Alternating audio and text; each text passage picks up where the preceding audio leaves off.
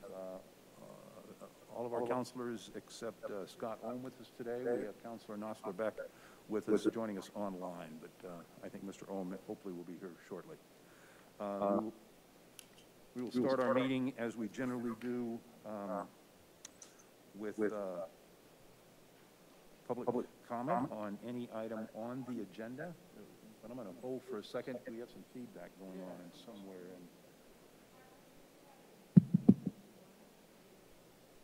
What's that? Do I need it? Muting it. Yeah, it's muted. Okay. All right. So. Okay. We'll be.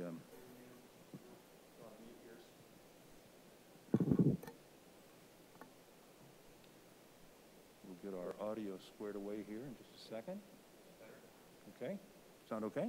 You can hear me? Okay, good. So, thank you. We will start our meeting with public comment on items that are on the agenda. And our first speaker is Kia Rue and John McMillan on deck.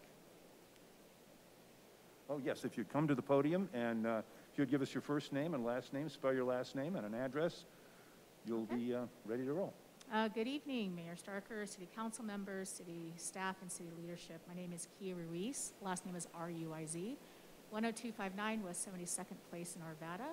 I'm here today to talk about, to reach you all before you do your study session on affordable housing.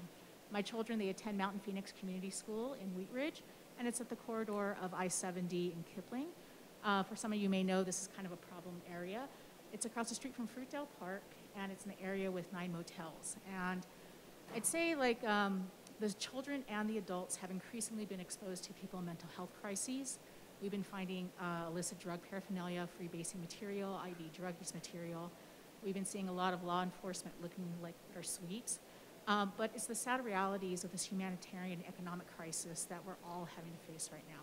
So my public comment to you all is, as you go into your study session, please consider looking at it with a multi-department approach.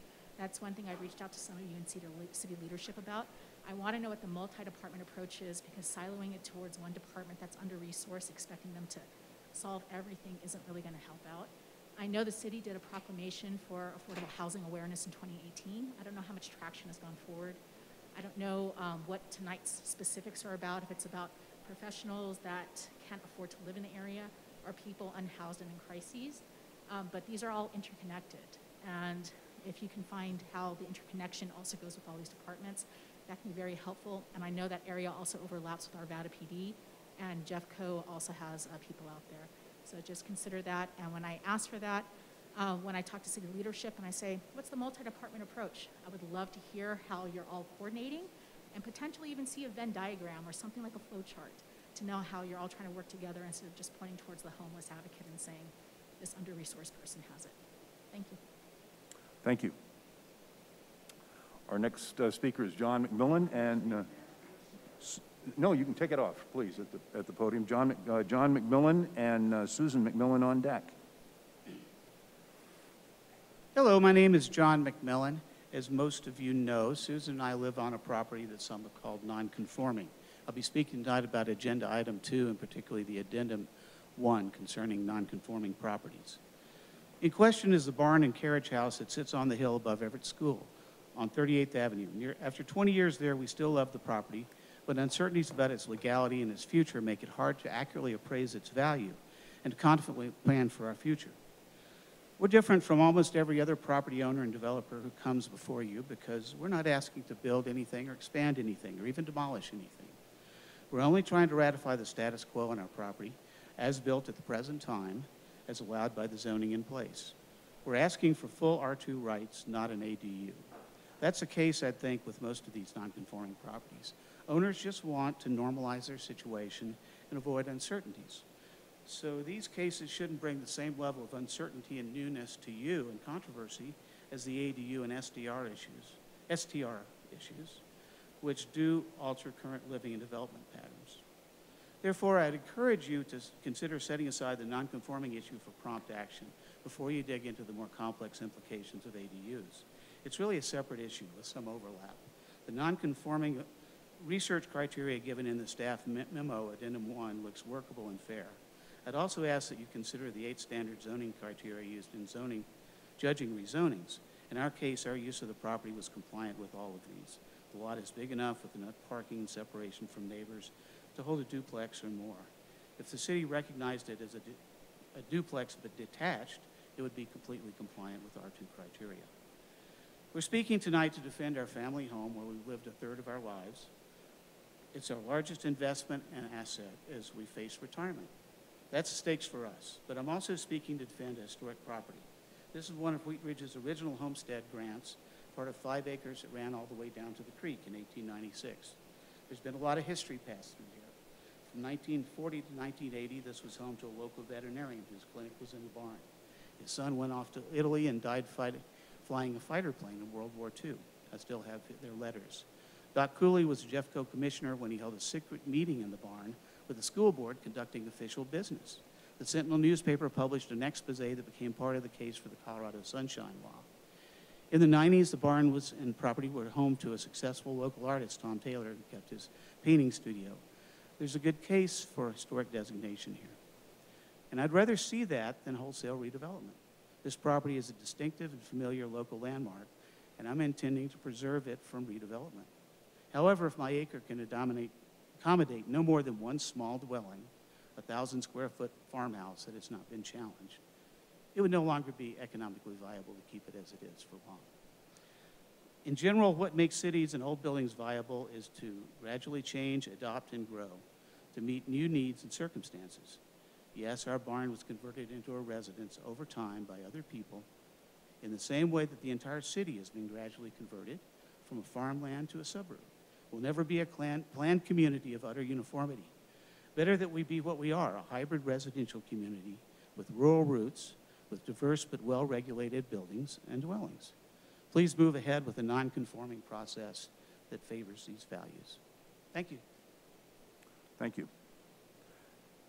And our next speaker is Susan Miller, and I failed to mention that you have 3 minutes for your presentation, and let's see, the green light goes on when you start after you've introduced yourself, and I think it starts to flash at 30 seconds, and at 15 it goes to orange, and when it turns red, it's time to wrap it up. I should stop. Thanks so much. John told a good part of the story. I'm Susan McMillan at the same address, 9801 West 38th Avenue. And I just wanted to comment a little bit on the emotional impact of what happened to us because we're very happy to see you considering this code change, putting this process in place for non-conforming properties. We moved into this particular property in 2000, and we live in the barn. We rent out the farmhouse. This arrangement was very happy for everyone involved. We did it very openly until 2017 when there was a big hailstorm and we applied for a building permit to replace the roofs on both houses. And the response to in addition to the building permit, was a letter from the city giving us 60 days to subdivide or evict from the property. We protested, and the response was direct letters from several members of council, as well as the mayor, ordering us to vacate our property immediately. When we looked at the possibility of subdivision, the cost of subdivision exceeded the value that the increase that the subdivision would bring. And it was very expensive, in excess of $100,000. And at that time, our daughter was about to go off to college. We were forced to make the decision, do we try to subdivide, do we send our daughter to college? Very, very stressful. We did get a lawyer. The lawyer worked on our behalf to try and adjudicate our case, get some sort of waiver. We were met with a lot of false accusations from council, which we were later able to refute. We were accused of doing all kinds of illegal development. None of that was true. We submitted to an inspection by the city building department. health and safety inspection. They found no violations, no problems with health and safety. And in fact, they found the building permits for most of the work we had done already taped to the equipment that we had installed. So that disputed much of what they had claimed. However, after that inspection, the city went dark. We never heard what the result was. We never had any process to move forward. And we've been working with new council members. We're very happy to see you get to this point. This was a very painful experience for us, emotionally and financially stressful. We need to do some expensive maintenance on the house, which we are hesitant to do until we know whether we're going to have to evict from the property or be able to legalize. So we applaud your efforts, your study, and encourage you to move forward on this so other Wheat Ridge residents don't have to go what we went through as things change, as they inevitably do. Thank you. Thank you so much. Those are all of the speakers that I have signed up to speak. Is there anyone here who was not able to sign up who would like to speak on an item on tonight's agenda? You may do so now, and I'm going to go and see if there's anyone online in our Zoom format. If you would like to speak on any item, please raise your hand. We'll bring you into the meeting.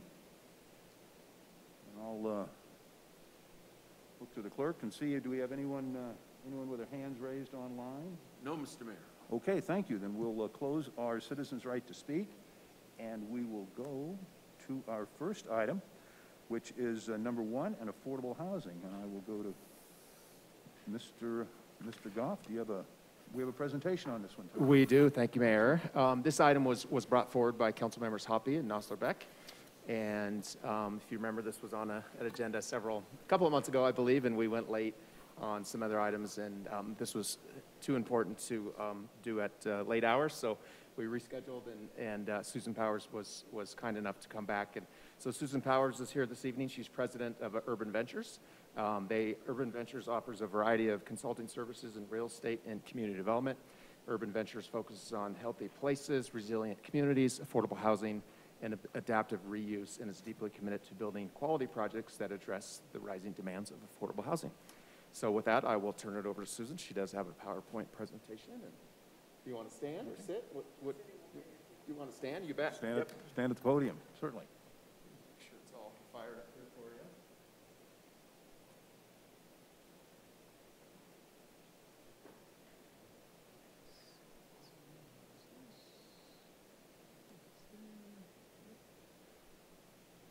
Yeah, and you can advance this if you like, or this. Thank you very much. What's that? Oh, yeah. Let's move. Yeah. These virtual worlds, so many things to remember these days. Let's move this down. Let's see.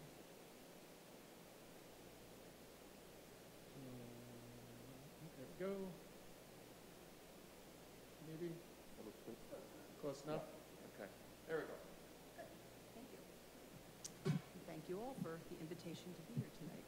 Is that working? Yeah, I mean, it's loud enough, right? Yeah.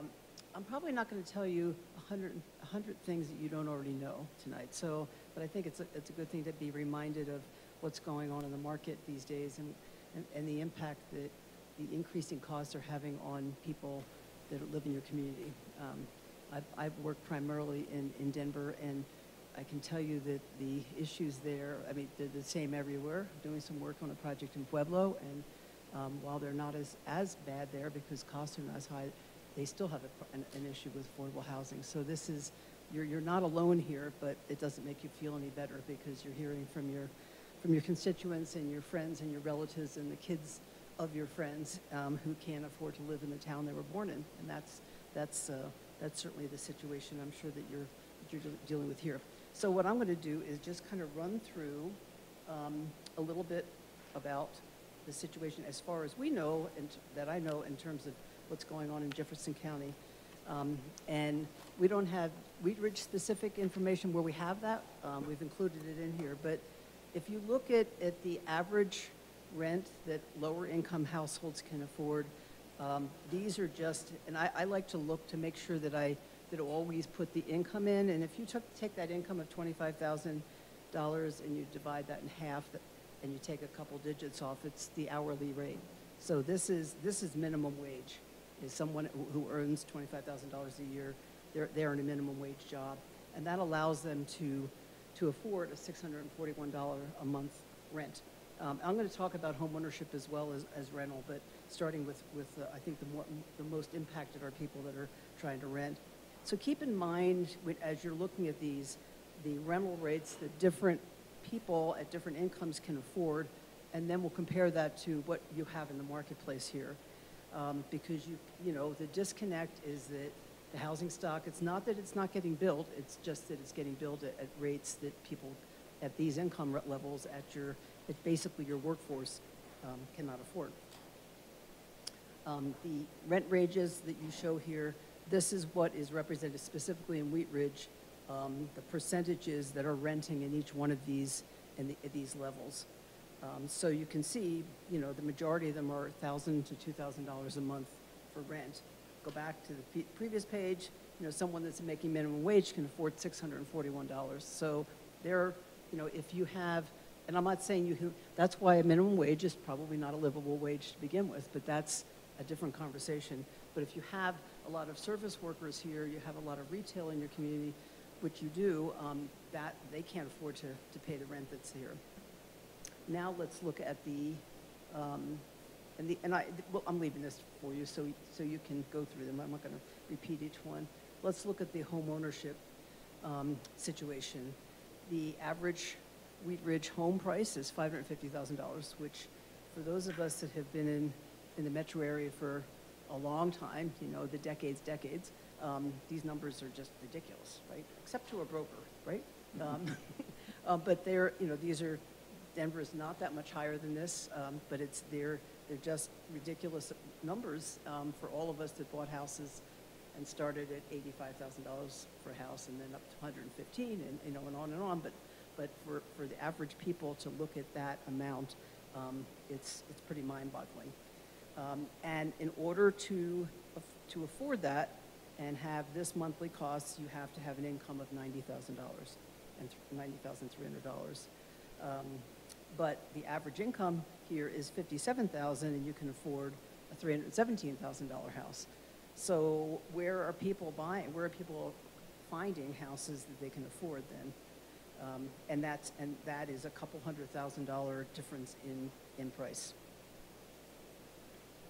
Not all doom and gloom. I'll try to give us some hope here too. But these are the concerns about home ownership. The home prices went up 13.4% in 1 year. And this is during, you know, COVID, right? So, and I think this number here is pretty similar to what happened in the metro area. But it's a pretty big increase.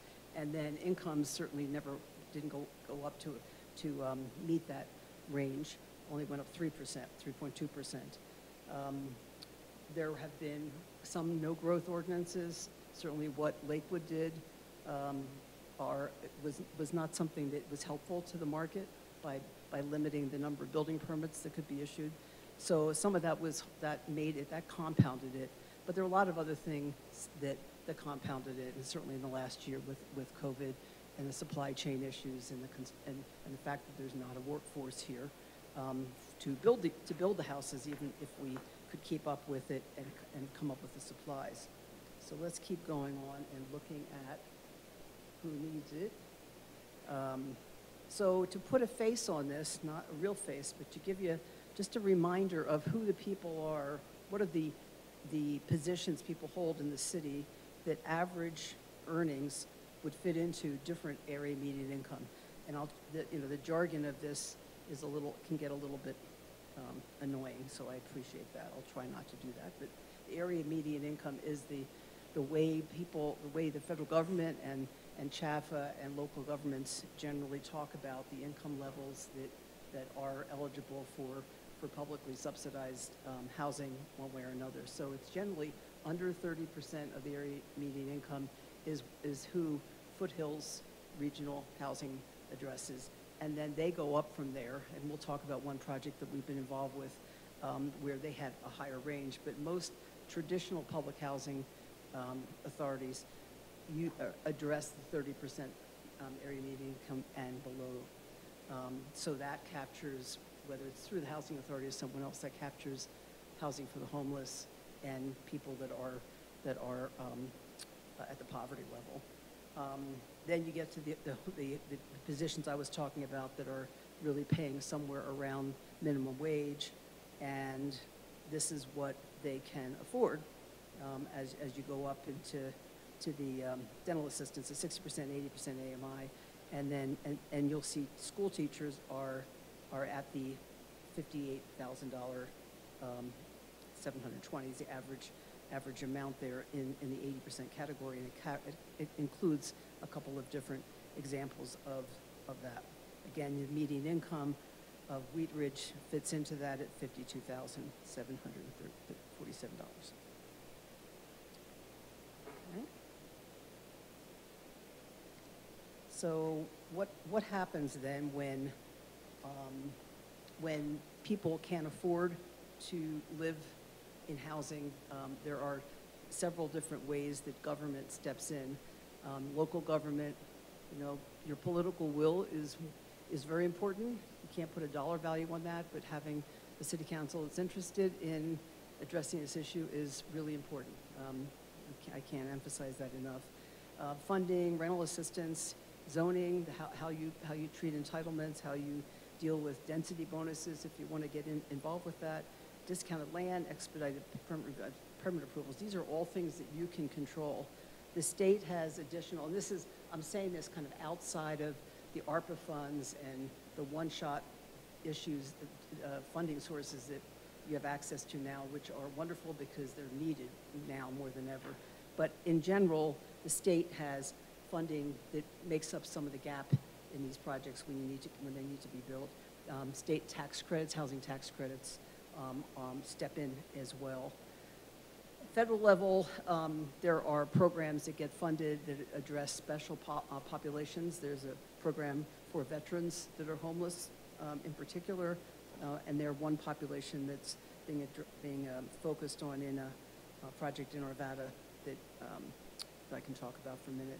Home funds, you probably have access to those as well now, and vouchers, and the low-income housing tax credit program, which is administered through CHAFA, but is federally authorized, is probably the most important one that's available for rental assistance to make the economics of a project work, because it brings in private capital as equity in a project. Lots of acronyms here of just who all the project partners are.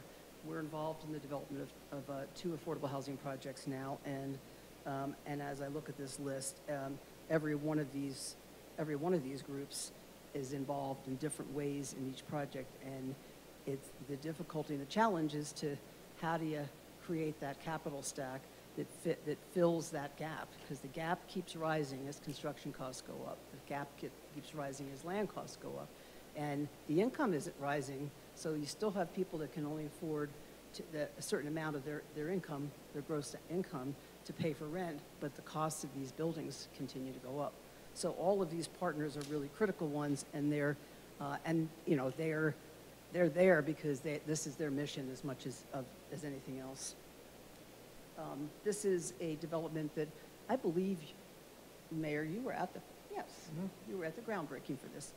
So we've been the development partner with the Foothills Regional Housing. Got to get their name right these days. All this rebranding that goes on, and it's a great development that you provided. You put your private activity bond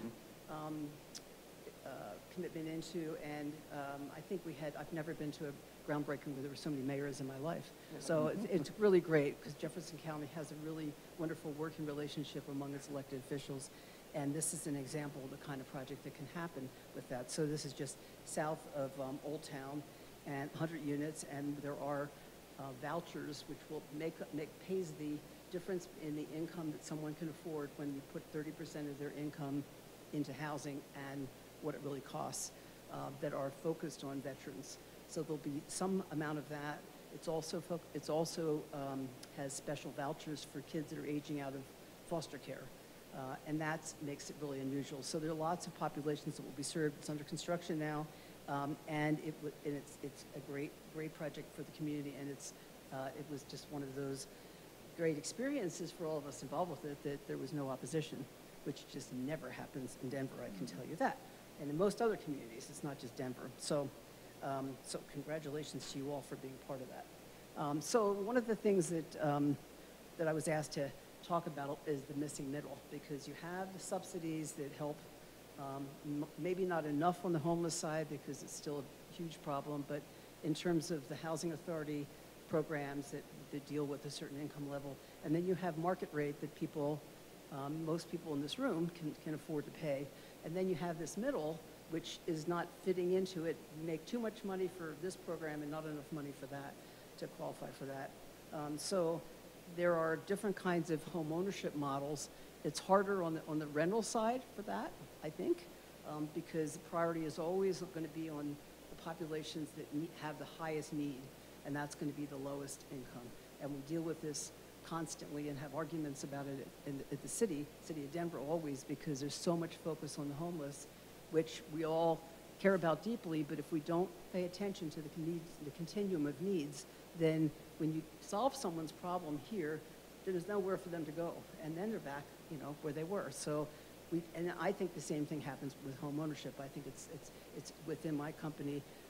Over the last 23 years, we've built more affordable for sale than we have rental, much more. And I've done that because I really believe that it's important for people to have. Not everybody wants to be a homeowner, and especially this next generation apparently doesn't care about that as much as we did, but it's still important to have that opportunity for people. And the way you do it, it's as complicated, but with a different set of tools that are there. And what has been done and that we've been involved with the most are deed restricted units. I have a development that has, and I'll go through some of them that we've done, that you can see how different ones have been approached, but you have to deed restrict them. You have to be able to say, and up to the buyers of it, you're getting a home that is coming in that's much less expensive than the market, and we don't want you to just the next week or the next year, even in 5 years, to go out, sell it at market, have that profit all be yours, and then we don't have that unit as an affordable unit anymore. So it's, you know, it can get controversial. The city of Denver is now going back to the inclusionary housing ordinance, which I don't believe you have one here. It just requires that if you're building, and they've lowered it now to, I think, 70 units or more, then, you know, 10% of the units have to be affordable. So, you know, if you think about it being, that's obviously just one unit. But, you know, when you get up to the numbers of units that are being built in Denver, you know, a 300 unit, and this is apartments or condos, 300 units, then you'd have 30 units that are affordable, and they're deed restricted, and they're making them forever. So we have lots of my developer friends who are freaking out about this and think all these developments are going to leave Denver and, you know, all that stuff, which I don't believe. But it's the only way that, you know, you can make them happen, because the private sector is not going to build affordable units that rent for X if they can rent them for X plus 1.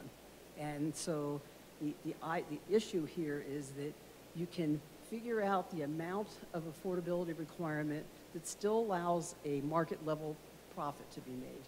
And you should be subsidizing it if you're requiring someone to build it where they're not getting a market rate. But you don't have to be, you know, you don't have to have a community that is guaranteeing a profit that is way out there for someone when you have a need for affordable housing. So that, again, is another thing you can have all kinds of philosophical discussions about, because there are, right now in our country, I mean, there's no limit on profit. And so, and I'm a private developer. I have partners.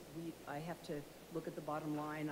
And we have made a profit on all the projects we've developed. Could we have made 5% more or 20% more? Probably, but we had a threshold, and ours was a market threshold, and we said it's our responsibility in a community to give back as well and to address some of the community needs. And that means that if it lowers what we could be getting, I'm okay with that. Now, you know, it's not 30% less. I mean, we're talking increments, you know, a couple percent or 5%. But that is what inclusionary zoning does. It requires a certain percentage to be affordable. Increased density is important.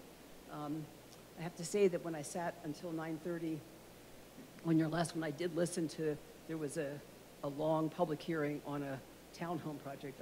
And I thought, my God, if I come in here talking about 100-unit projects and giving them a density bonus of another 10%, you'll throw me out. So I don't know where the community is on density, but you have a great opportunity with Lutheran campus to really focus on, if you want to address affordability, you want them to address affordability, then what does your zoning say about that? And if you want to give additional density to a developer that will put in some affordable units in it, that's a way that doesn't cost the city any money, and the developer can make the economics work better because they get an extra 10 units. So it does work. It doesn't work in all situations, but it can work in many. Let's see, density, and I don't know whether you have accessory dwelling units here yet. You all know what they are? Accessory dwelling? Yeah. Talking about that next. Are you? Okay, Yeah. good. Well, they are, you know, the reason that they became as visible and as popular, and half of the city, I think, at this point has been rezoned to allow them, is that it's a way for homeowners to be able to afford to stay in their home and have an income from another unit behind them. It's not made for VRBO. I mean, hopefully it doesn't end up being abused that way, that's a rental, a rental that's a nightly rental. But it really was, it started in West Denver, where you have a lot of homeowners that have been there for generations, but they can't afford to stay there because the taxes are going up, whatever. So they were allowed to build an accessory dwelling unit that gave them, and they got subsidized financing to do that allowed them to stay there, and it really became a way to continue to stabilize those neighborhoods that are getting gentrified a lot. Land trust model, have you had any contact with the Elevation Community Land Trust? Do you know what they do? A little bit? Small. So this is a group, I happen to sit on this board, so I can talk about it more, but it's a group that was started about 3 years ago, a foundation funded with, I think, started out with a couple $1 million from about 5 different foundations to go out and purchase land in the same way that the Urban Land Conservancy does, but specifically for single-family affordable development. And so we've gone out and bought land. We've bought units when they came up in the market. Our first units were actually in Aurora. Done a lot of work in Denver. We're up in Fort Collins. And then the land is owned by the Elevation Community Land Trust forever. So when you're looking at the cost of the house, you don't have any land costs in it. That person who buys the house pays a nominal amount for the land lease, I mean, basically the ground lease. So they're paying Elevation, whatever, $50 or $100 a month for the ground, but they have a single-family home, and we've done some duplexes, but mostly single-family, and the prices are down at what people can afford at like the 70 to 80% of the area median income. So someone that's a teacher can afford it. Someone who is a firefighter.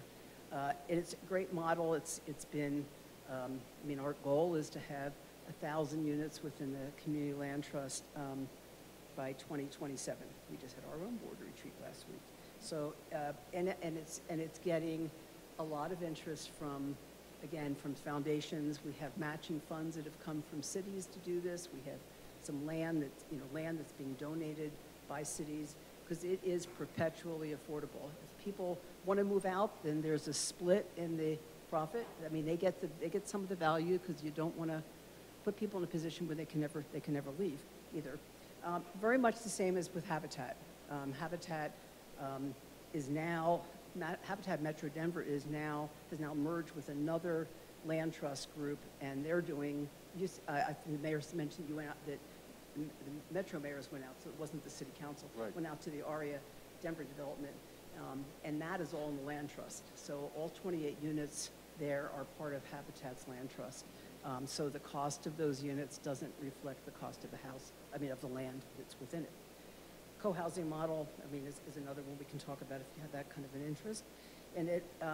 But this is the home price of $317,000 is what at the average income someone that can earn, can afford, who lives in your community that is in that price range, which is what your median price range is. All right, what makes it hard? I mentioned this already, that development costs, and even if you're not an evil developer, and you know, we're not all evil developers. There's some, but we're not all.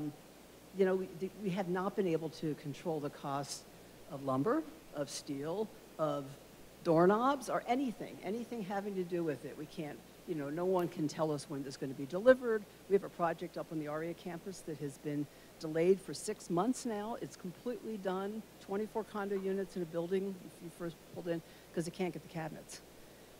And it's a local cabinet maker, but they can't get the wood. And it's just the stories, and this is really been in the last year and a half. It's not, hopefully this settles down a little bit, but it's still going on now. So the margins, the profit margins are much slimmer if you have all those uncertainties and the costs are higher. So the gap financing, to make up that gap, it gets higher and higher, and the state happens to have funding now because of the ARPA funds, and they're increasing their funding for the gap, as well as the city of Denver, at least in the projects we're involved with. The construction defect issues is another one, and it's, you know, this really applies to multifamily more than single family units, even though what I'm hearing is it's beginning to move into the single family realm too, which is just mind-boggling. But it's not that we shouldn't protect people from buying a place if there's a bad builder. It's not the bad builder, it's usually something happened during construction, and it happens. I mean, and I had it happen on a project, and I went to the insurance company and said, you know, we got to fix this. And we actually did a settlement where they paid without one lawyer involved. So that was a success. But it does happen. I mean, you know, we had a product that failed, some siding. But in general, the cost of this is adding 5% to a project, the cost of the insurance. And it's, you know, it sounds small, but they just keep adding up, and then it becomes impossible to make it work. And the last one is that people will say, well, why bother? Why do this if it's that much harder? Just build market rate housing. So I'll just run through a couple of projects. So this is Monarch Mills, which is, and these are not recent since by any means impacted by COVID. This is a deed restricted for 20 years, 56 of the 69 units. It's in Central Platte Valley. It's right behind the Museum of Contemporary Art off of Delghini and 15th. I actually live there. I developed it. I live there, and it's a great place to live because we live in one of the unrestricted units, but it's just like normal people living there. You know, we have a firefighter, we have a librarian. It's like real people live there. It's not like so many of the high-end ones in Denver and downtown that are investor units, and people come down from Vail. And that's not the case in all of them, but it's the case in a lot of them. In order to make the economics work here, Mark Falcone, who is the developer that did Belmar and has done a lot of other developments, he has been very involved with the Museum of Contemporary Art, wanted to buy property and donate it to them. He wanted a place for that to be. And so he was buying the whole block from East West Properties, and East West smartly said, well, we have an affordable housing requirement. We'll sell it to you, but you have to take our requirement. And then he called me and said, so how do I do that? And by the end of the conversation, I said, I'll do it. So he donated that land to us. We split the cost 50-50 on underground parking, because that parking is very expensive, but we're right downtown and we needed it. And so we ended up with this really interesting little development with 13 townhomes, and he lives in one of them, and we have the Museum of Contemporary Art there, and then 69 units behind it. And it's complicated, and it takes more time to do them, but for some reason I like to do that. Fireclay Lofts, is another one that's up in Rhino. It's 166 units. We did 20% of them deed restricted. And this is one of the lessons learned on these kinds of things is the deed restrictions. All of a sudden, you sit back and you say, well, let's see, it's 20. This one was 15 years, and they expired. And we thought, you know, when we first did it, we thought, is anybody going to live here? And we said, oh, I don't know. And then all of a sudden, the time goes by, and that's the case for all of Denver's, is that they're all going to expire. And so we're dealing with ways that the city can buy back some of the units, and we'll see. Next is the one that your mayor was touring up in the right-hand upper corner. It says Habitat, whatever it says, I can't read it. Habitat, something or other. Oh, anyway, so it's a little neighborhood there. It's 28 units. And this is a former convent. It was the Marycrest Convent, but Sisters of St. Francis. And I started working with them. This is the other part of the story, is how long these things take. 16 years ago. And it's just about built out now. We have one more development here that has one more site. And it will end up, and it was very consciously a mixed income community from the beginning. I mean, that's what we wanted to create. It's what the sisters wanted. You know, I had this great conversations with them because I didn't grow up Catholic, and I thought, you know, how am I ever going to do this with these women, right? And they said the same thing about me as a developer. They said, how are we ever going to deal with her? And we found out that our values were very similar. We didn't want a gated community. You know, we didn't want Walmart as much as, you know, that would be, or Costco. That would have been an option. And we really wanted this to be a community that had people that were very different. And we also wanted to be focused on health. So we had we're right across the street from Regis University, had a very close relationship with them along the way with their health sciences program. And we ended up going together to Colorado Health Foundation and got close to $1 million grant from them to do all kinds of cool stuff that was health focused. So there's a 1-acre production farm here. We have a greenhouse. There's a couple mile walk that's, you know, has all kinds of interesting things. It goes through the Regis campus. We have adult fitness equipment. And for the first 4 years, we had a healthy living coordinator that offered yoga classes in Spanish and English and all kinds of stuff to get people more activated and get for people to know each other. The red building is the co-housing community, which is a former convent, and that is a condominium project, but it's with a very, very close relationship between the people. People that move into that want to know their neighbors' birthdays and their grandchildren's, and they have dinner together every Sunday, and it's a really interesting place for people to live if you want to be that close to each other. Everybody has their own units, they have their own kitchens and all that, but it's still it's a really nice form of living for some folks. So all the Habitat units are at I think 75%, at the 75th percentile, AMI percentile. So, and 3 of them we're closing in a couple weeks, and it's been a great experience, and we thank your mayor for being a contractor again, because we need people that know what they're doing there, because I always felt like when we went there with all my friends, everything had to get redone the next day, but I'm sure that they appreciated your work, but that's great. And then the building that says Warren Village First Step is a program that's been around for a while, but it's for women coming right off the street that are homeless with their children. And it only accommodates 21 people, but it's now, starting in January, there's a really cool partnership with Florence Crittenden, which is a program that DPS started many, many years ago for girls that get pregnant in high school to help to make sure that they still get their education and get through. So we're going to have young moms and babies living here, which is great for me because I love babies, so I like to go I'll be over there holding the babies. And then we have a lot of market rate units here. The units on the right-hand side, the Marycrest apartments and the ARIA apartments are low-income housing tax credit projects, so they are at the 30 to 60% area median income. So there are 130 of them. Some of the people that live there are employees at Regis. So when you talk about who all these people are, they're us, you know, they're us. So it's a really interesting mix here, and our I think at the end of the day, I mean, when the last phase is, the last building is built, we'll have over 500 units here, and we will have, I should have this number in my head, but about 40% of them will be affordable. So that's that, and you can see the farm. You can actually see our mayor leaning over, and it's the Father Fitzgibbons is there as well. So just a sample of some of the development that's there. It's the there. So what can we do now? So this is probably the most important part of the conversation. And I understand that you got a grant from the state. So the number one, you're on your way, developing a strategic plan, and that's great. And you know that will define how you want to deal with these issues.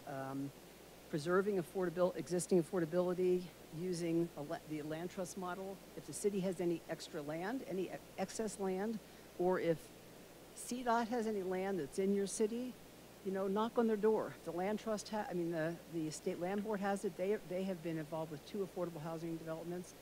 I don't know whether if they have any land holdings here, but they're interested in this. I mean, the governor has been really clear with state agencies that he doesn't want land just sitting around anymore, or RTD. They're a little harder to to deal with right now, but they have plenty of land, and trying to get it into some kind of a setting that is perpetual. I mean, that will stay affordable for a long time.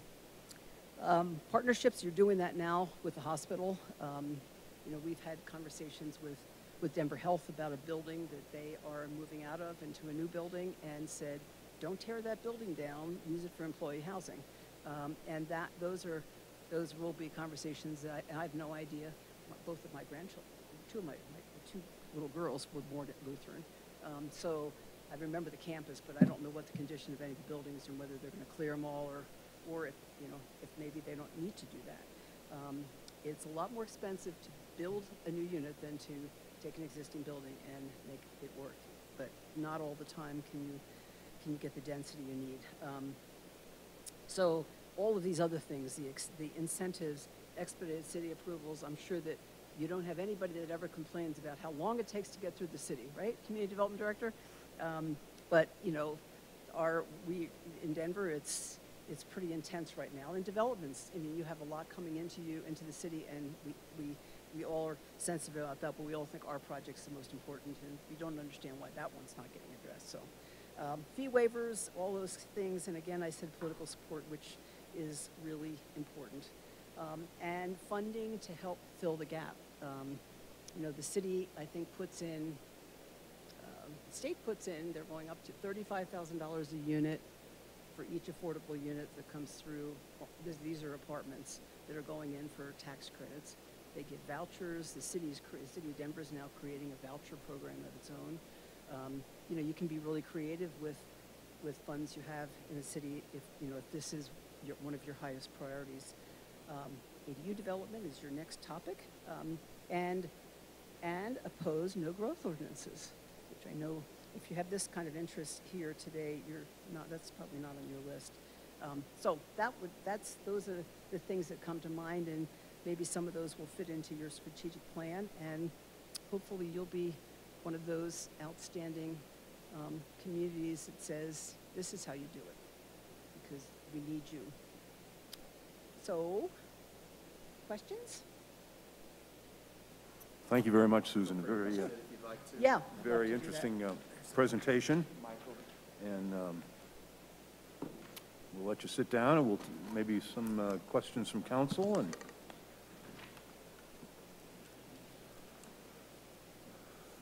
Ms. Hoppy.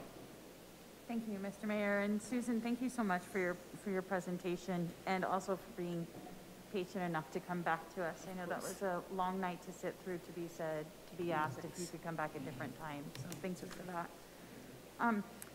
One of the things I wanted to ask you that you had mentioned is the construction defect law. Now, I felt like that had some changes to it a couple of years ago that maybe were going to encourage some developers to start building condos again. Yeah. Can you discuss that just real quick? So what has never been addressed, which is makes it the most difficult, is that in the state of Colorado, you don't have the right to repair. And without the right to repair, you don't, and for whatever reason, the legislature doesn't, well, it's not the legislature, it's the pressure that's put onto them from the attorneys that are ramping up business to do this. But, you know, if you don't have the right to repair, then you are, I guess I can do this, then you're always going to have that risk that you're going to have a lawsuit.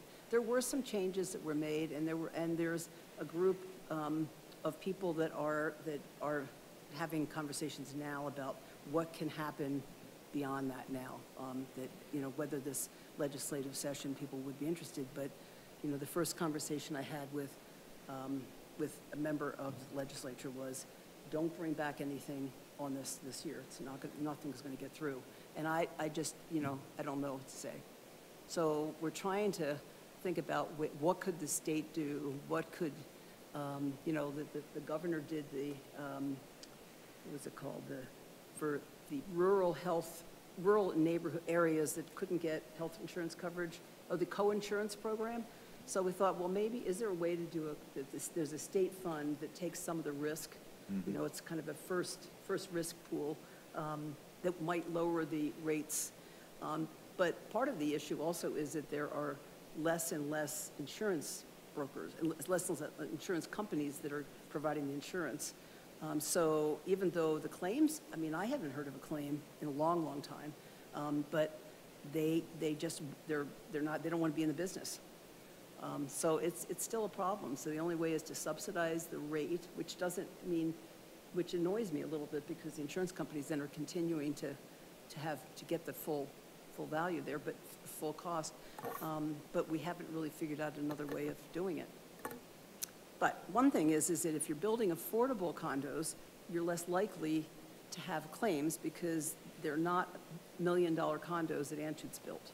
You know, so it's not like a nonprofit built developer who's building them, or a for-profit that's building $200,000 condos has the deep pockets of someone else. So there's like a 92-unit, 100% affordable development that just opened up in the, it's not Baker, but it's off the Santa Fe Arts District area. Elevation Land Trust owns the land under it. And yeah, they bought insurance and they paid, it contributed to the cost of the overall project, but I think that's a less likely candidate for a lawsuit, and I'm saying this on TV, right? This is ridiculous. But I think it's just, that's not where trial lawyers want to spend their time. They're looking for the more expensive ones. Thank you very much. Additional questions, Ms. Dozman? Thank you, Mr. Mayor, and thank you, Susan, for coming and presenting to us. Could you explain a little bit more about how, like, the land trust works, and maybe give, like, a concrete example of like, what partners came together, how the money was kind of brought in the pot, and how, like... Yep, okay. Sure. And this is the Elevation Community Land Trust, right? So it was about 4 years ago, and it is a combination of the Colorado Health Foundation, the Denver Foundation, Gates Family Foundation, Pat Stryker's in, what's the Bohemian Foundation out of Fort Collins. And it was presented to them. The pitch was made really by the Gary Williams, the Piton Foundation, by Sam Gary, that if we can't control, if we can't get affordable housing in our communities, then we're losing our workforce. And I mean, everybody knew that this was a problem, and they came in, and these are PRI investments on their part. They are, if ever, long-term. I mean, they expect them to be, since the land is there forever, their money is in the land, so it's not as if they don't have some collateral, but it really is an investment that will stay there forever.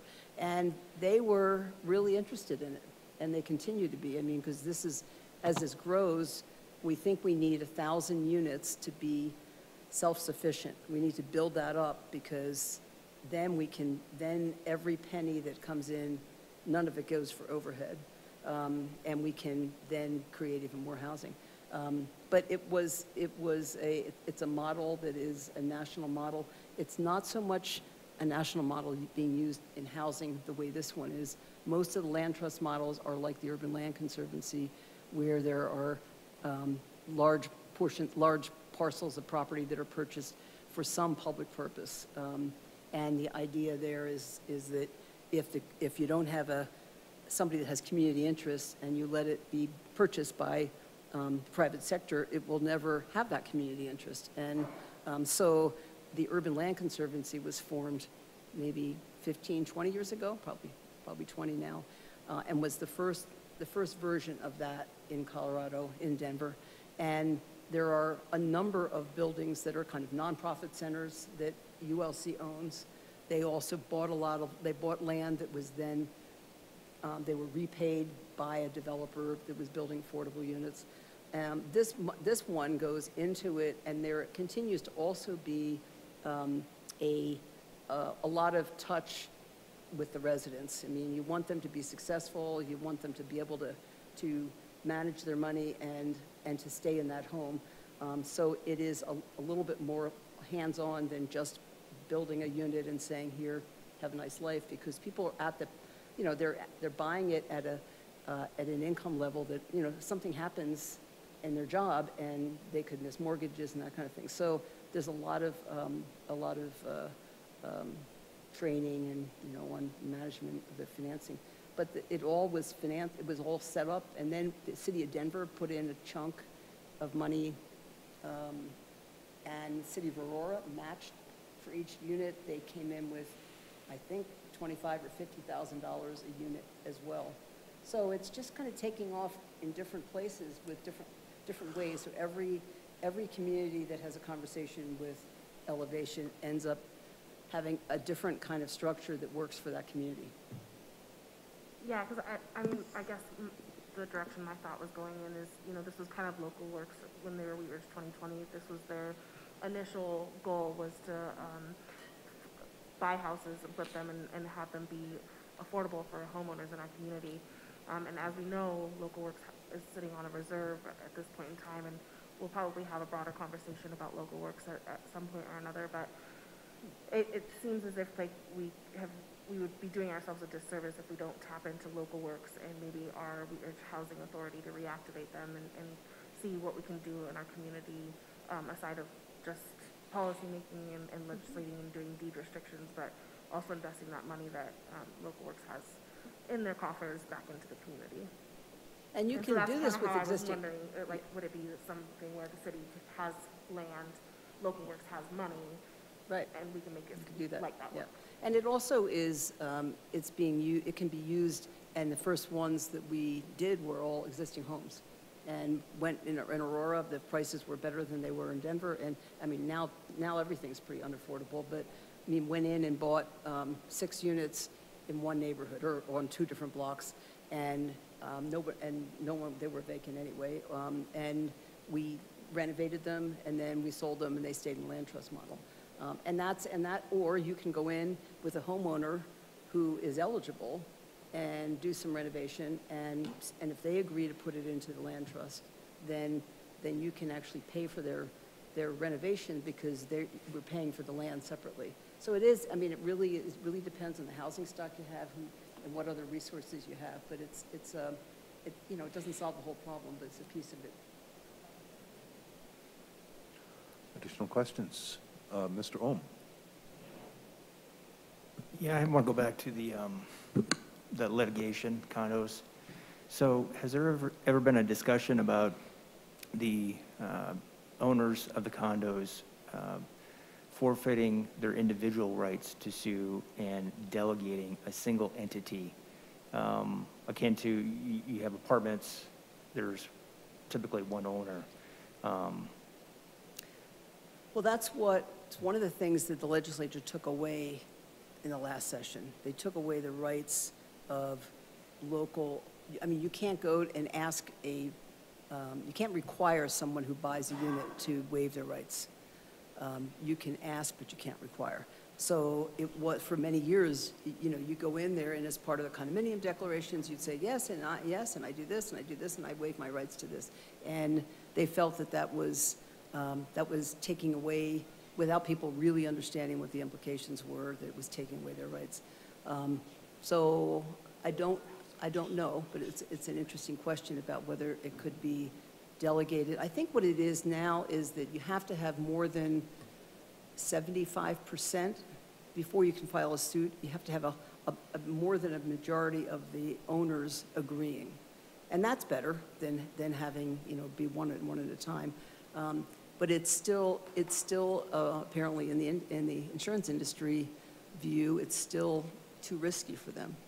And I don't, I'm not exactly sure why, but it is. Thank you. Thank you. I've got Ms. Hulteen and then Ms. Nosler back online. Thank you, Mr. Mayor, and thank you, Susan, for your presentation. Although your name tag says you're Valerie Nosler-Beck, Good. welcome to council. Thank you.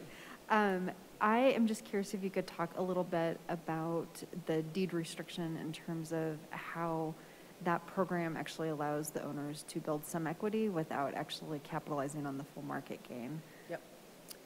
It's a good question because philosophically, it's the one that people are most concerned about. But it depends on the program, of course. But in the Monarch Mills building, people could have 3% a year increase in value, and over the course of, and you would know this, over the course of a 10-year period, that's market. I mean, if you're lucky. I mean, during some of our 10-year periods here, no one got 3% a year.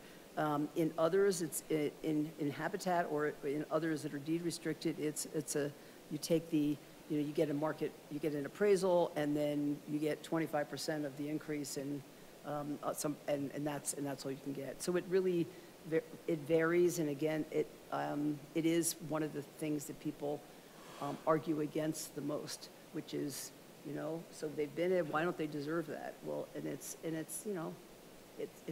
2 years from then, if you paid $300,000 for it and it really goes up to $600,000 because that was a market, then should you get $300,000 of equity there? So it just depends on the community and how you do it. So it's enticing to me because it does allow people to build some equity. I mean, Yeah. we're dealing with different gradients here of just getting people into housing, getting them into stable housing, but ultimately the more people we can help build equity, Yep. it's using those dollars to their benefit. I'd be kind of curious also, we are a small but mighty city here in Wheat Ridge. And one of the things we really grapple with is using our dollars locally versus how do we best contribute to the regional and county level. And if you could maybe speak a little bit to effective strategies for a smaller city like us that may not have a lot of our own capital. I know you've identified other strategies that can be used around different assets and different policies, but speaking a little bit to local versus regional, and maybe speaking to in lieu of programs that can be better leveraged locally versus regionally. Yeah. Okay.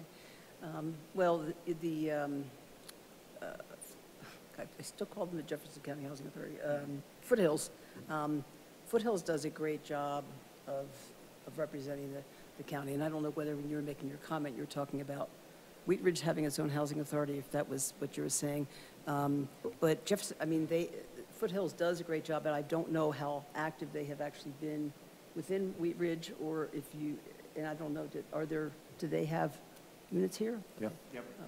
And to the extent that you're able to work with them and find land and support rezonings or whatever it is for them to be more visible here, that's probably the best thing you can do, because they have the expertise, they have access to resources that when smaller communities are all competing with each other, it doesn't end up well for anybody. So it seems like that the fact that they're a regional housing authority makes some sense.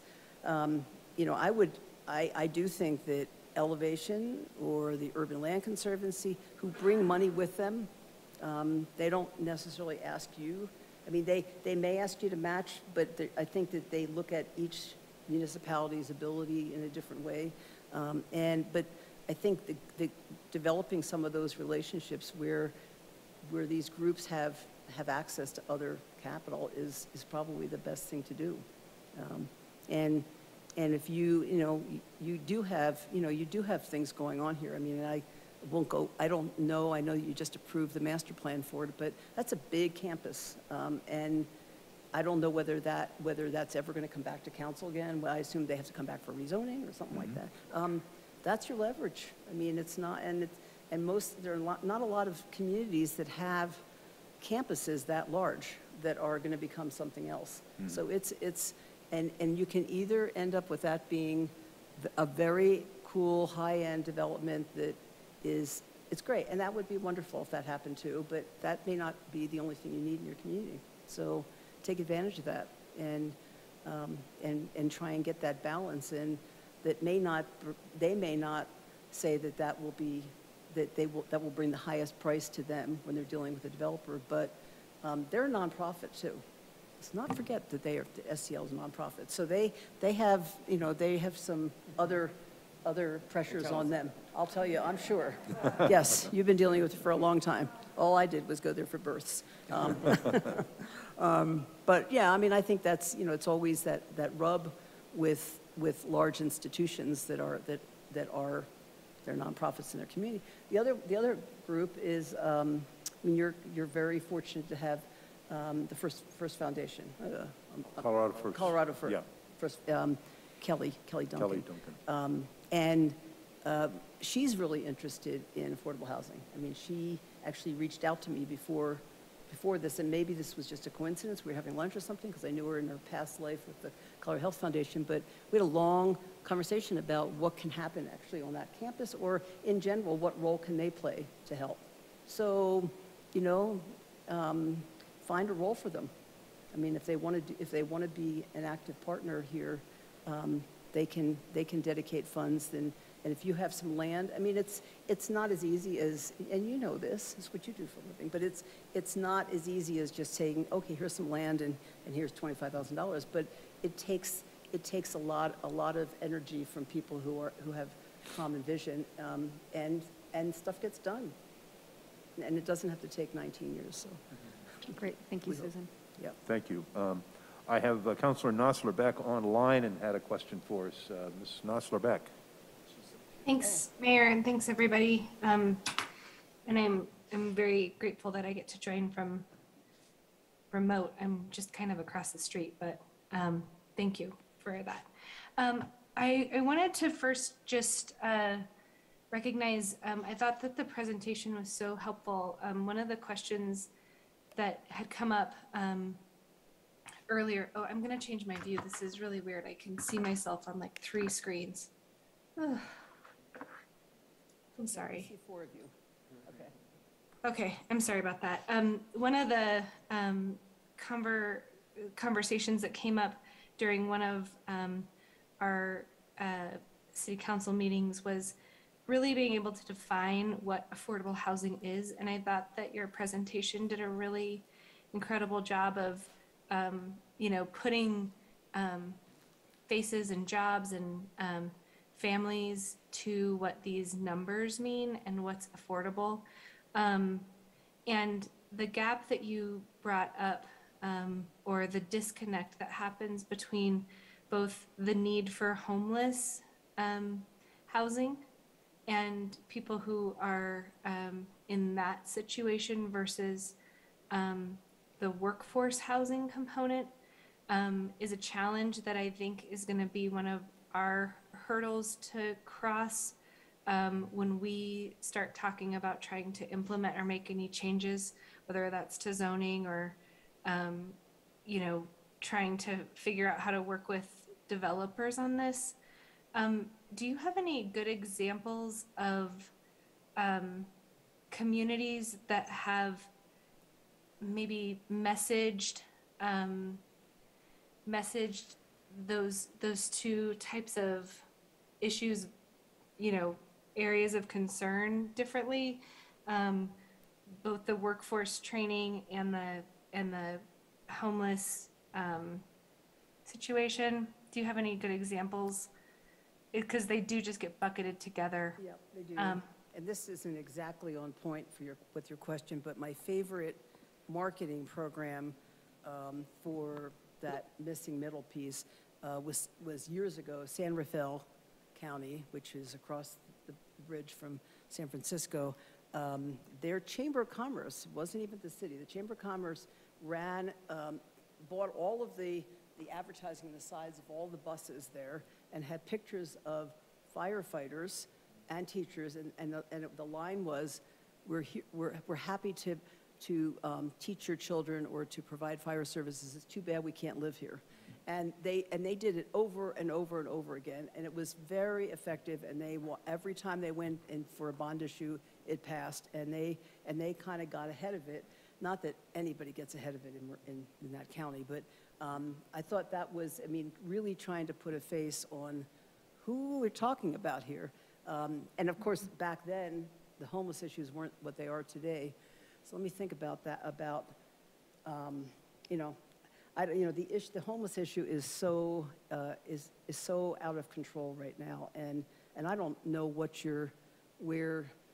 things are within your community. And so it's, on that, we are doing a lot to try and address that issue as well. And so, this is kind of walk and chew gum. I guess I'm just asking if you have any good examples of communities that have been able to walk and chew gum at the same time on these two buckets in the affordable housing. I'm not sure that there are any examples around the country right now that are doing that. I mean, Okay, so then Wheat Ridge is going to be first. Yeah, that's right. You need to be first. I had one other quick question. With the AMI and the cost of a home, I think you're showing those various numbers. Would that be for a teacher? I would like to use the home health care worker example because that is confounding how low that income is. But if a home health care worker is bringing home $29,000 a year, is that for that home health care worker's entire family? So is that housing for a family, or is that housing for just one person? That particular number is a single person's income. So if you have two people, obviously, if you have two wage earners there, then, I have a chart that I have to pull out myself, but because this is Jefferson County numbers of what the income levels are and what the rent levels are for different size families, for two-person families and up, and what the number of bedrooms in it. So it does vary. But if somebody has an income of $27,000 a year, they're not going to be a homeowner. And even at $54,000 a year, that is tough. I think that there was the one example of that. But even though I'm very active with Elevation, and I hear what our prices are or Habitat's prices are compared to what they used to be, and it's affordable unit. Hell, we're doing units at $300,000, and we think that's we're proud of ourselves, but it's just too much. But it costs that to build them without any profit in them. So it's a dilemma, but you gotta have to just take a piece of it and try and deal with if that, figure out what the highest priority income group is, or work, whatever group you think is you have the biggest issue with, and see if you can figure out how to address that with the production of housing. And that's the only thing you can do, because if you can't solve, there's no city that's solving all the problems. And the fact that you're talking about addressing homelessness at the same time you're looking at the workforce is really healthy, because you can't just pick one, but it's really hard to even figure out to do one. But you need to look at that at both of them. So I applaud you for that. I'll come back in a year and see how it goes. Thank you. Ms. Hoppe? Thank you, Mr. Mayor. Susan, can you speak a little bit about density bonus? So I know that at a certain point, bonus density doesn't pencil out anymore, right? So if you're going from 3 stories to 4 stories, if you have to go from stick frame to steel, so can you just talk about some ways that you feel like bonus density are successful? Yeah, and it is important to differentiate those, because 3 to 5, 5 to 8, 8 stories and above, you can really make the efficiencies work when you get, you get above 8 stories, you're getting into high-rise building, and building another couple floors onto that, you're not changing major codes on it. And that's where it's worked the best. You're right, unless the number of units is that dramatic and you have a kind of building that you can get a lot of units on it to take on the extra cost of going from a wood frame building to a steel, it doesn't matter, even though in this market, it might not be that big of an issue. I mean, it really, the costs of lumber the cost of lumber is coming back down, the cost of steel is going back up, but it's not just those building materials, it's a lot of the other fire requirements. So I think it's mostly effective is when you're already up at that height and you go higher. Gotcha. And do you think, let's see if we do have an amazing opportunity with Lutheran, and but we do have some other smaller infill developments that happen in our community where it's an acre lot, and they're putting 22 units on it. Do you think that a successful strategy with considering bonus density in that kind of situation would be, like we'll give you 22, but we'll give you 24 if you make 2 of those, a deed restricted affordable. Do you think that is enough of a bonus density of a bonus there for it to be something they would bite on, or do you think there'd have to be like an additional, and plus we'll give you this money to kind of fill that gap? I mean, it depends on whether, again, you're changing building types. I mean, or you can. Sure, I'm thinking like townhouse, I guess. I'm thinking for like townhouses, yeah. Yeah. It's pretty expensive to build townhomes as affordable. I mean, unless you can, get some subsidy in them, but the construction costs for just to build one are pretty high. So but they could be less expensive than what the other ones are. I think if you're talking about a townhome development and you give excess, I mean, but most builders are going to maximize what they're building on that site to begin with. So I'm not sure why they wouldn't be building that extra 2. So I don't know what the circumstances like are. if planning said, you can only have 22 on this lot, but Right. then if we had something that said, if somebody's building affordable, then Then we can give them the right. extra, so they can have maybe one of their buildings go from 4 to 5, Right. and then one of them goes from 3 to 4 or something, Right. depending on It the could, configuration. I mean, it could make a difference there. I mean, it's one of those, it depends, but if you're talking about the same kind of building site and you're not, you're, this guy's is looking at me over there in terms of, you still have setbacks, you still have things you have to live with, but maybe your open space requirement can be a little bit less, and maybe there are ways you can densify it. The one thing you have to be careful about, and it's not so much with townhomes, but when people densify, they start making the units smaller. And that's part of the problem we have in Denver, which is that we have thousands of one-bedroom units. And that's not family-oriented. I mean, if your priority here is for families that what you want them to stay in Denver, I mean, in Wheat Ridge, and you want them coming to Wheat Ridge, then you need to build 2- and 3-bedroom units, and not let them say, you give you a bonus and you build a 1-bedroom unit, because that's really not what you need. Thank you very much. Thank you. Any other questions before you've done a lot of talking tonight, so thank you very much. Sure. I really, Thank you. really appreciate it, Happy to Mr. be here. Stites. Sure. Thank you, Mr. Mayor. Just one quick question. We have a lot of older apartments and townhomes and things like that with like older landlords in the city. Are there programs that go in and help some of those established landlords that maybe have apartment complexes, things like that, turn some of their units into affordable housing? There's something called naturally occurring affordable housing, which is probably what those older ones are. So they're there, they're NOAA, whatever that stands for, and you're saying that they just need to modernize them and not raise the rents. That would be the hope. Yeah. Right, yeah. Yeah.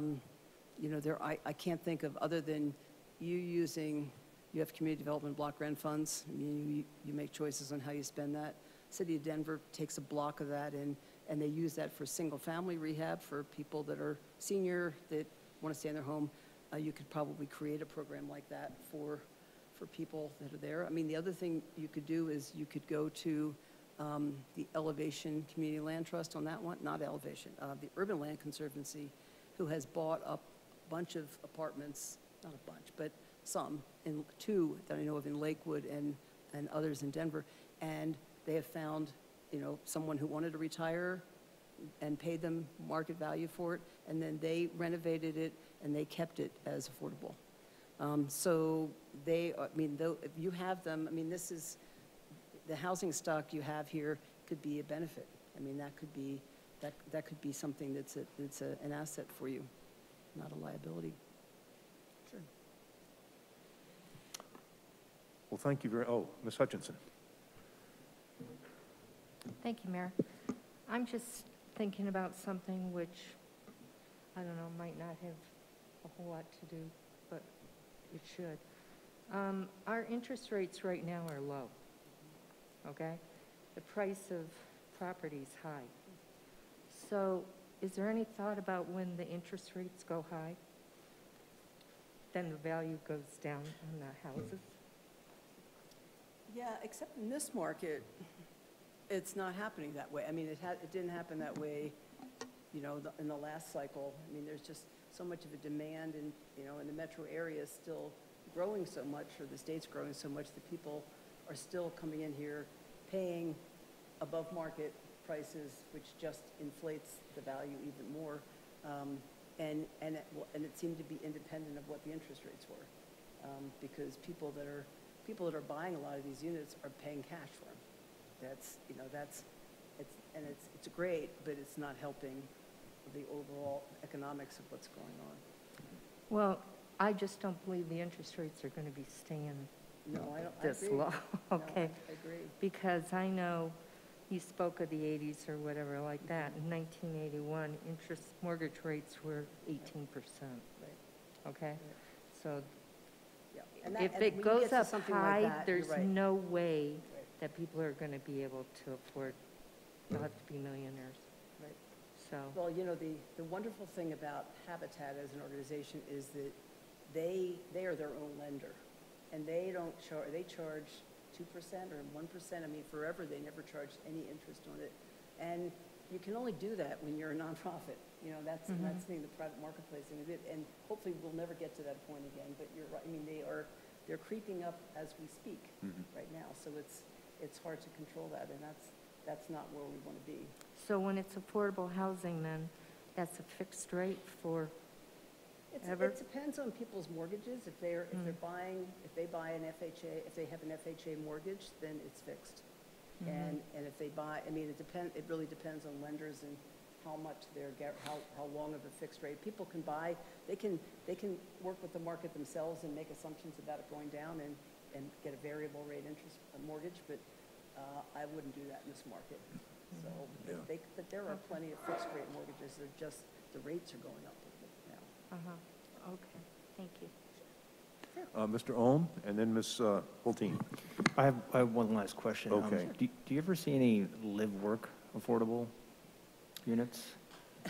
You know, we developed them at Fireclay, and I don't know what the picture was, but this is along Blake Street, and we had all of the first floor units had workspace on it, and then upstairs was the kitchen and bedroom and that kind of thing. And the only ones that we actually sold for that were to a couple of artists whose parents paid for them. So we kept scratching our heads saying, why isn't this working? And it was just that at that time, people weren't working at home as much as they are now. So it may be that that's a very viable model now, but it wasn't in the past for us. But, you know, it could very well come back that way. Yeah. Thank you. Ms. Hulteen? Thank you, Mr. Mayor. My question is for Patrick. It was referenced earlier, so the city was awarded the DOLA grant. Can you just refresh our memory really quickly what that grant is and what the timeline is for that? Yeah, thank you. I was going to mention that at the end, but good segue. Well, this is the end. So that is the end then. Yeah, the city was fortunate enough to receive, it's $112,000, and it's from the DOLA, Colorado Department of Local Affairs, and it's for Affordable Housing Strategy Planning Grant, and it's essentially going to create a strategic plan for the city and an action plan on affordable housing in Wheat Ridge. So we're really excited about it. Staff's working on a timeline right now. We're working with purchasing on developing the scope for the RFP to hire a consultant to help us with that process. So we're hoping, I don't know when we'll get it out to bid, but soon. Yeah, next month. I'm curious, Councilmember Stites brought up a couple weeks ago what it would take to reinvigorate our own housing authority, understanding that we don't currently have any funding mechanism for them to be talking about how to be using the funding. But it seems to me if we are undergoing that strategy, it would be prudent for us to reactivate them, to have them as partners discussing that. So in order to get that moving again, what is an action that council needs to take? Nothing really. I mean, I think we're developing a list of stakeholders who's going to be involved in the process, and I think they'd make sense that they'd be a stakeholder in that process. Okay. Yeah. All right. So if we wanted them to actually start meeting again, our housing authority, is what I'm talking about. Yeah, I mean, they meet when needed. I think they have to meet kind of once right now because they don't have any money or any projects, but if we do roll them in as a stakeholder, yeah, we'll just, I mean, Ken and Lauren manage that authority, so they can schedule a meeting with them to get them involved. Okay. All right. Great. Thank you. Thank you. Susan, thank you very much. Very interesting presentation. A lot of good work that you're doing, and a lot of good ideas for us to pursue. Great. So, Thank you. we thank you very much. Thank you so much.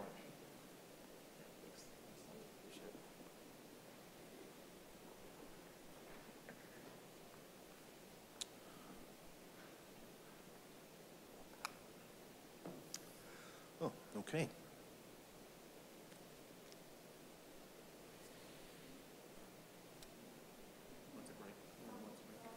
Yes.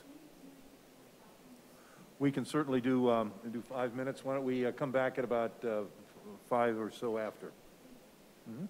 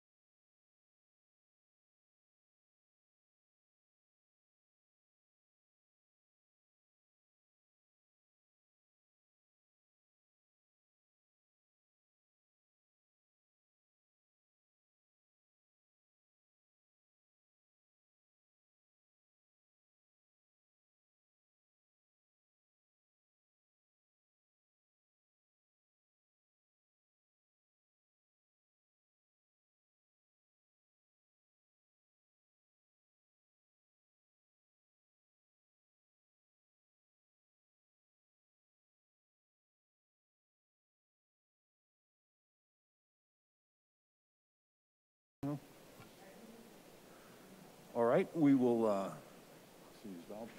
No. Okay. So we will reconvene our meeting, and we will go to agenda item number 2. This is accessory dwelling units, also known as ADUs, update. And Mr. Goff, we probably have a presentation on this, I think. We do. Okay. Very much anticipated topic. And tonight we have Ken Johnstone, Community Development Director, of course, and Scott Cutler, who did a good portion of the work on this. But we'll turn it over to Ken maybe to introduce it. Yeah, Scott's definitely been our point person on this topic for a while now. So he's done a lot of great research and work on this topic, along with kind of a little bit of a parallel topic, which was the short-term rental ordinance from a year or so ago. So I'm going to turn it over to him, but our approach tonight is just to kind of see where council is at on this topic, really. I mean, we gave you a lot of information in your packet. It was a lengthy memo, but I think hopefully a thorough one. And rather than regurgitate that in what would be a very long PowerPoint, we operate on the presumption that you read it, and we're going to hit some highlights and then just give you some opportunity to give us feedback and see where you stand on this topic. Great. And of course, just a reminder, this was one of your strategic plan priorities. Okay, Mr. Cutler. Thanks. I'm going to do this for a second. Yeah, thanks for having me here tonight. I don't want to rehash the full 10-page memo, but I did want to go over some of the, I guess, main talking points, and then at the end, potentially make a recommendation to you all. First and foremost, like has been mentioned already, ADUs, specifically non-conforming ADUs, were identified as a strategic plan for City Council in their retreat, I guess about 10 months ago now. And so we're back to talk about this finally. So before I jump into anything, I just want to define what an ADU is, to put that out there. And there's various definitions. Each city kind of defines it slightly differently, but the American Planning Association, the APA, defines accessory dwelling units as a small, independent residential dwelling unit, which is located on the same lot as a standalone home. And ADUs can take a number of shapes or forms. Notably, they can be either attached to the house or a detached structure altogether. And the graphic in the staff report really shows kind of the 3 main types of ADUs, whether there be an attached internally in the basement or attic, or an addition, and then a detached structure.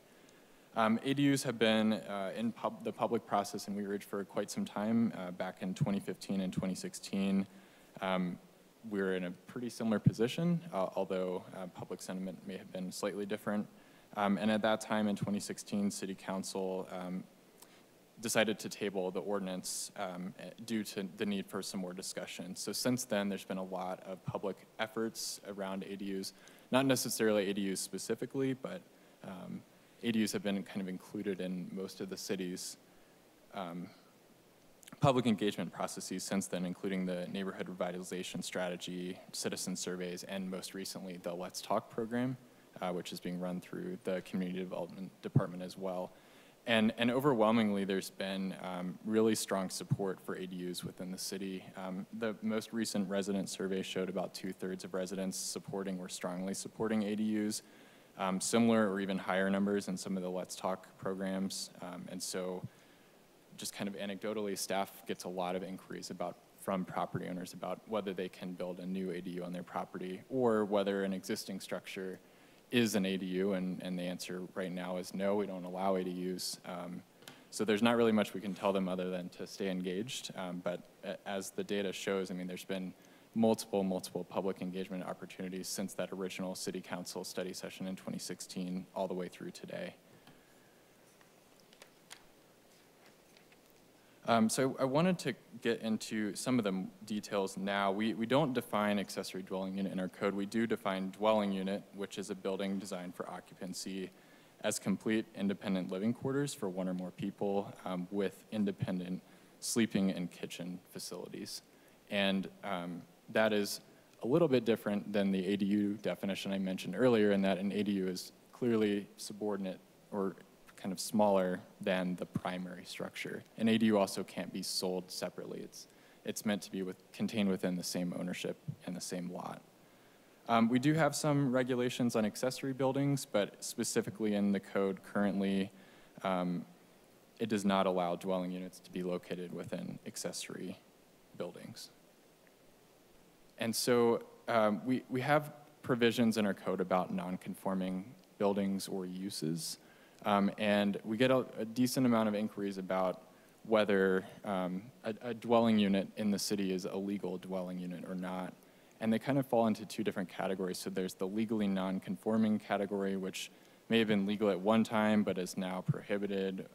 They can predate the city's incorporation, for example, or may have had some sort of recognition over time, but current codes wouldn't allow them to be built in that form. And then we have illegal dwelling units, which were created by an owner or previous owner without any sort of approvals and in violation of city code.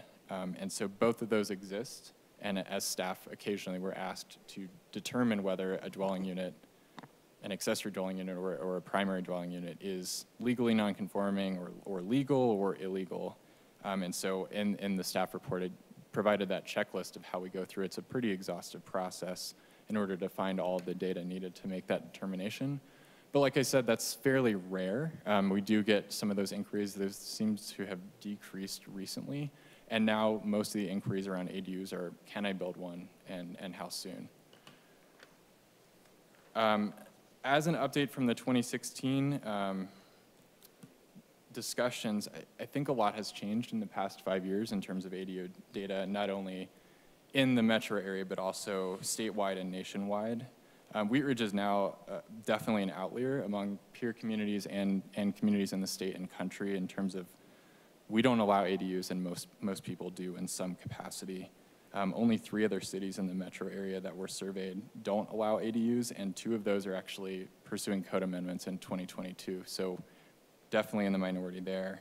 And since 2016, a lot of the original provisions around ADUs have been changed to be more permissive as well in other communities. And some communities that previously didn't allow them now allow ADUs. Statewide, same trends. People are really recognizing that ADUs fulfill some need in their communities. And I'm not going to go through this whole list because it's almost a page long of pretty small text, but there are some regional trends in terms of where ADUs are allowed, lot sizes, types of ADUs, the types of review. And there's definitely a regional trend in the metro area of allowing, but allowing with some sort of building size restrictions of that nature. And then nationally, Colorado, to be frank, is a little bit behind the national trends in terms of permissiveness towards ADUs and also potentially best practices as well.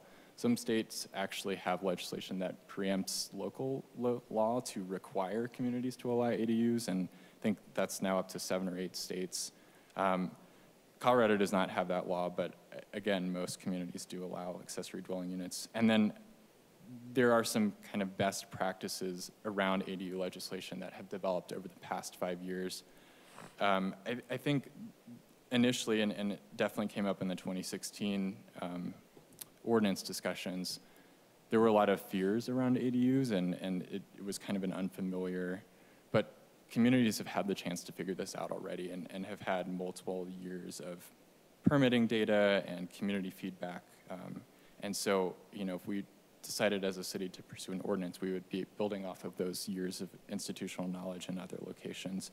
But both the American Planning Association and the AARP are advocates for ADUs and believe that they do play some role in serving housing needs and different housing types and family types as well.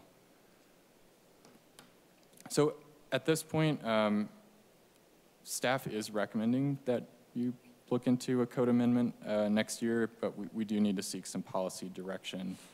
And the reason why we're recommending the approach that I've outlined in the staff report is ADUs should be permitted in some capacity, but we don't need to simply just focus on those legally non-conforming or illegal ADUs that we know exist.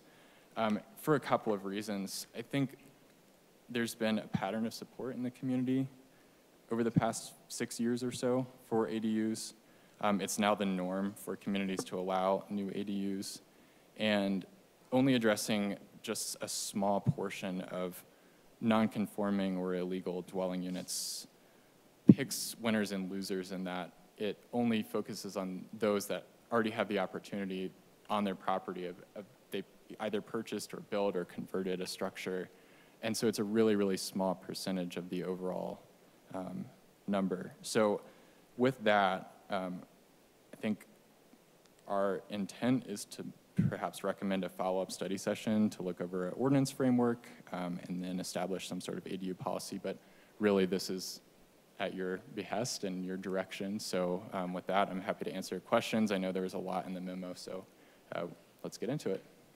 Let's start with Ms. Hoppy. Thank you, Mr. Mayor, and thank you, Scott, for all the work on this.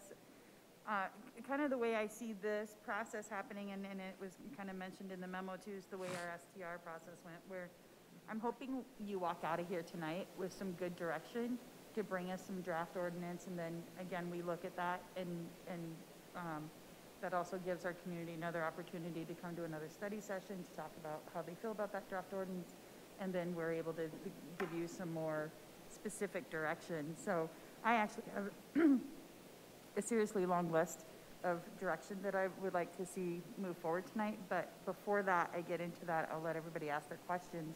And one of mine is, what do we have for current lot coverage requirements, and would we need to look at changing that, or would it stay the same and ADUs would have to fall within the current lot coverage requirements? There's a pretty wide range of lot coverage allowances across the city. R1 kind of being the lowest density at, I believe, 25%, and then R3 closer to 40%. Some of the mixed-use districts are close to 80%. So there is a really wide range, but I think for some of those districts with a really small overall percentage, especially some of those smaller lots, I guess we'd be looking at you for direction of whether that could be increased potentially or not. I mean, we already do allow accessory buildings on those properties, but those count towards that overall total. And so there are potentially some of the districts that have small percentages allowances where someone just couldn't add another building or addition to their property. And then do we, so if as a municipality we allow ADUs, would areas like it was mentioned that there were some areas that were more suburban of nature that are more managed by HOAs. So if we allowed those as a municipality, would the HOAs still have the right to, say, to restrict them? I think it depends on the HOA. I mean, the city, city staff doesn't look at HOA covenants. If someone was going to come in with an application, it's kind of presumed that it would have been approved by the HOA. So we couldn't prohibit an HOA from making a decision necessarily, I don't believe, unless you think otherwise, Ken. But any of our straight zone districts, which include neighborhoods with HOAs, I mean, they would be permitted by city code, and then it would be up to the HOA to administer any sort of other restrictions that would be placed upon that property. I think Scott's right. I think an HOA could likely be more restrictive, and that, you know, the city would have no say over that. The fact that we are more permissive in the zoning code doesn't mean that the HOA can't be, or couldn't be more restrictive and say, our covenants say no accessory units. So as long as they were not less restrictive than what the municipal code is, then it would Right. have to fall in line. Okay. And then I do like the way that you are approaching this holistically with both the ADUs that are legally non-conforming and illegal non-conforming. It's a lot. And it is a good point, right? If someone built something on their property, and then they would get the opportunity to get it into a legal status, but then other people wouldn't have the opportunity. So basically breaking the rules would be a payoff there. So I do appreciate having this together and holistically. I just wanted to ask though about the, when we're looking at the current legal non-conforming and illegal ADUs that we have in our community, I saw that the approach would be that it would be like you would have to look at each place individually to try to kind of apply, knowing that if they, let's say if something, if the square footage of one that's currently in our community is larger than the one that will end up in our code, what is really the process? Would it be that what would it now become? It's a legal non-conforming, and then we have the code. What would it become? I think a good ordinance would allow some of those units that may not otherwise comply with current codes to still be legitimized in some capacity. And actually that was one of the recommendations of the APA and AARP, was that we know that a lot of the pre-existing dwelling units may not meet all of the requirements, but there could be opportunities. And maybe there might be some upgrades that have to be made. We haven't even touched on the subject of building code and utilities. I mean, there's a lot to what goes into this, but having some sort of pathway to at least legitimize those units, and even though they may not meet current standards, they can still be considered legal accessory dwelling units. And how do you envision that pathway? Would it be something like you have to you have to address 6 of the 10 standards, like you have to meet 6 of the 10 standards, and if you don't, knowing that maybe size is not something, making it something smaller wouldn't necessarily be viable, but then there's some other standard they would have to address. Would it be like you'd have to address a certain amount of the standards, or would it just be we're looking at it, there's no life and health safety issues at it, it's been in operation like this for X time, and we're just going to say, okay, you're good? I think there can be a pretty wide range of that. I see Ken pulling the mic, so go for it. Sure. There's such a disparate spread of fact patterns, and I think we've historically tried to be, as reasonable as possible in terms of looking at those fact patterns, right? Whether it be, in some fashion that the city, maybe we approved a separate electrical service, right? So we had a role in creating that unit in some form or fashion. Sometimes it's purely time, right? That there's no, it looks like the work has been there for 30 years, and we evaluate that. I'll give you 2 examples because this comes up periodically for sure. One would be a unit just around the corner on 32nd Avenue. Was a 2-unit building, looked like by original construction, but had a converted unit in the basement that looked like it had been there a good 20 years. This came up probably 10 years ago. It generally had a separate entrance, had bedrooms, had living space, had a kitchen, had a separate electrical service. A couple things it didn't have, right? It didn't have adequate egress windows in the bedrooms, and it didn't have a separate gas shutoff. And there were a few other kind of electrical issues that were definitely safety issues from a code perspective. We worked with that property owner to get adequate egress windows to make sure that they both had separate gas and electric services for shutoff purposes, and made those official units. So that was the compromise that we reached based on the facts that were on the table for that unit. Another example where we didn't come to that conclusion was a unit that looked like it had probably been fairly recently converted, didn't have adequate clear height in the living spaces, didn't have any separate utilities, right? It was all kind of jerry-rigged sanitary sewer, water, all just kind of pulled over from the main house, and there was no, separate shut-offs for water, sewer, gas, or electric. And we told them, this is an illegal unit, you need to convert it back. So there's a whole spectrum of those different fact patterns. So I guess what I'm asking is, would the suggestion be when we're looking forward to moving down the road and actually writing this, would the suggestion be to be to be less specific in these particular situations, so that there is the room for judgment and the room for saying, like, that looks like it was 30 years old, but you actually need egress windows because that's a life and health safety issue. Like, would it be best to be the least specific about that? I would say in the ordinances that I researched, they're not specific, Okay. and I think that allows more flexibility. Great. Thank you. Ms. Hulteen?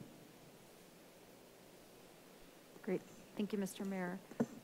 So I think just a point of clarity, when council had our retreat 150 years ago, it feels like, the reason we had separated out wanting to first look at existing structures that were non-compliant was that we have an existing problem. I mean, we have a lot of property owners with existing problems that they have these, a lot of times they purchase the properties, you know, they came with them. So to me, it kind of felt like what we were talking about is we need to solve like a real problem in the community. And I'm just saying this to clarify, it wasn't to then not, I mean, the intent was then to follow that process with what is regulating new ADUs. So a lot of sort of my concerns and questions are similar to Ms. Hoppy's in that I'm looking forward to figuring out how to make both work well in our community. And I mean, I have several constituents. I know a lot of us have heard from specific constituents with specific issues. So as we move forward with this, you know, I appreciate Ken giving examples of different ways that the city's kind of use some flexibility. So to me, if we're going to move forward with them together, it's really important to me that we are giving as much allowance and leniency to bring our existing structures so that we're supporting people who are already living in our community to, you know, be able to maximize and realize their property. So if there's ways we can segregate out with like grandfathering clause or, you know, some sort of like, you know, you've got 24 months to work with us to bring it into compliance or whatever. Like, I just want to make sure we're being really flexible as we can there to work with our existing neighbors. And I just also want to remind everyone, this is a lot like the short-term rental process in which we're talking about a regulatory environment with people who have these non-conforming and illegal structures. And as we heard from the McMillans tonight, when, you know, that comes to light, like they actually are at risk of being kicked out of their homes or not being able to use it. So we're working on a policy in which people who are impacted by it are nervous about coming forward. I had a couple of people reach out to me that didn't want to give comment because they were worried that they would get outed. So I just always want us to be mindful when we're doing a process that inherently doesn't allow everyone to come forward comfortably with that. And I think with that, I'm not going to get into too many specifics. I just kind of wanted to share my high level objectives around addressing our existing structures, because, you know, one of the things we heard both in the live comments as well as online, a lot of these are historic structures in our community, and because they're not able to be legally recognized, people aren't able to do the investments to keep them up. And I would hate for us to lose that. And one of the concerns I have in like our two neighborhoods with the minimum lot square footage, like a lot of them are probably going to exceed that if they're historic in nature. So those are just the places I want to make sure we've got the flexibility that we can, you know, keep that condition as intact for our existing homeowners, while looking forward to figuring out ways to invite new ADUs into our city. Thank you. Ms. Dozman? Thank you, Mr. Mayor. I would just like to thank staff for this thorough presentation, and I really appreciated the research checklist because it gave me kind of an idea of the criteria and the questions that you would ask when we're discussing the non-conforming, whether they're legal or illegal dwelling units. And I have to say, so this was one of the very first items that I asked to be put on an agenda in 2017. So I am ecstatic that we are actually talking about this. And at first, you know, I was very hesitant to be addressing the existing non-conforming legal and illegal ADUs while simultaneously trying to create a policy around regulating ADUs. And like Councilmember Hulteen kind of expressed, my reasoning was along the same lines, is, you know, we didn't want a punitive kind of policy in place. We wanted a situation and an environment in which we wanted to have people be comfortable in coming forward and admitting that they have these properties and maybe they bought it this way or whatever the situation is that we wanted them to be able to be brought into the light and right? and updated as necessary. And so I think, like Councilmember Hulteen said, we have to be very mindful of that. And I don't know that we'll be able to have the same flexibility with the existing non-conforming ADUs while simultaneously trying to bring regulations to future ADUs. So I guess could you provide a little bit more clarity on how, would it just be a case-by-case basis? Do we have enough staff to handle that kind of a situation? Can I start, Ken? Because I think, I mean, this is a problem that's not unique to Wheat Ridge. Like, there are many, many communities that have had the same exact issue come up where there's existing non-conforming structures, existing illegal structures, and there are model ordinances out there that have allowed the flexibility to people that have existing buildings on their property to retain them and even remodel them and fix them up. And so I think most communities go with one ordinance and they figure it all out at one time. And I think following a model that's been proven and has been really, frankly, figured out by now, it is probably an appropriate thing while still allowing the flexibility that's desired by the community and constituents.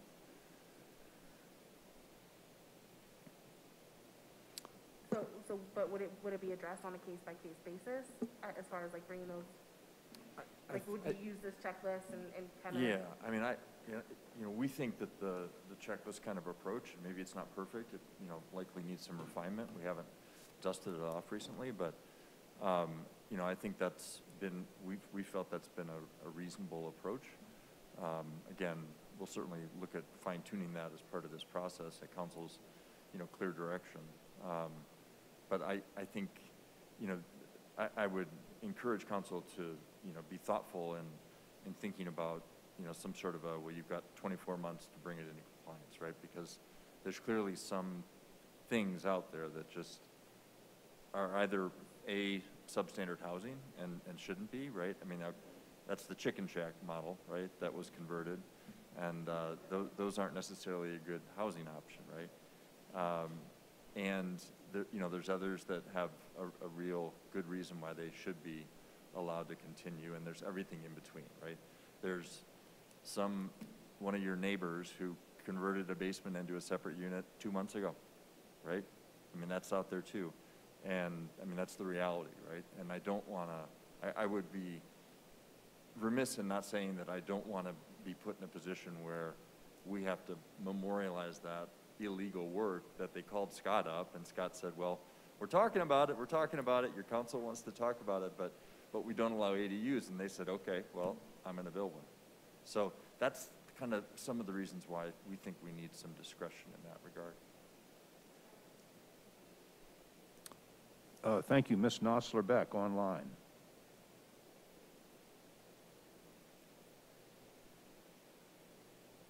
Val, you're muted. I know, I can't figure out how to You're live now.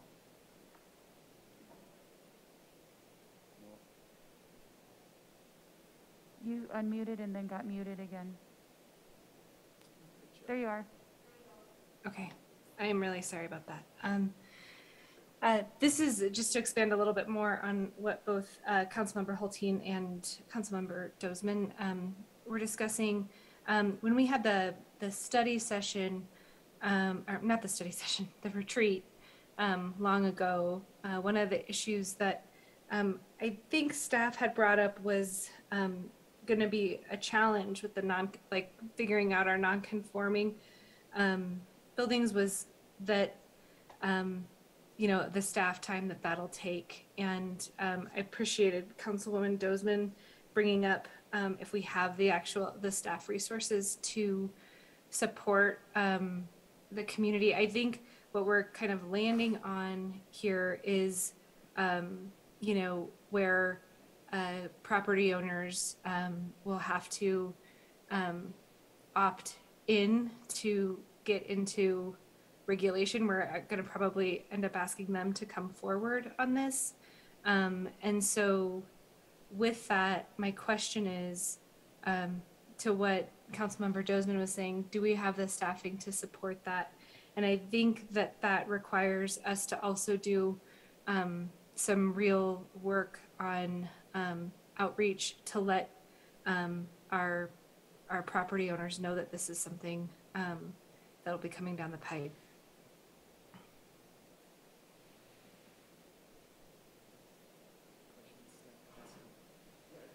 Try. I mean, I think it depends a lot on the approach, right? I mean, from a staffing perspective, we work on this issue as we speak, right? I mean, these issues come up and we evaluate them on a case-by-case basis. You know, Scott's memo gave you some scenarios where it's typically a transactional thing, right? So a real estate transaction is pending or about to be pending, and someone calls up one of the parties, new owner, old owner, real estate agent, appraisal, and that's typically the context under which we look at these. I mean, if it were, and we feel very well situated to be able to handle that. If, you know, there's a couple different other scenarios that might play out, right? I mean, if there were direction to say, you know, hear ye, come one, come all, if you think you have an illegal unit, come in and, you know, we're here to help, sort of thing. I don't know what that looks like, right? I mean, that's obviously probably going to be more of a staff impact than the former scenario or the existing scenario. So I think or if there's some sort of a, you know, grace period where, you know, in the next 12 months, you can come in, and if there's reasonable evidence that you had a second unit on your property that may or may not be legal, we're going to figure that out for you. Again, that's a different fact scenario. So I think, you know, whether it depends on how actively and under what time frames, if any, that council would wish to, you know, ask us to kind of get the word out on handling existing units, because we're handling them right now in a variety of ways. So it would just be if you want to change that status quo, which you can, to you know, create a different paradigm. I guess what I'm trying to get at here is, you know, we had some people speak at public comment today about how, you know, they didn't know they weren't in compliance and found out through, you know, pulling building permits and things like that.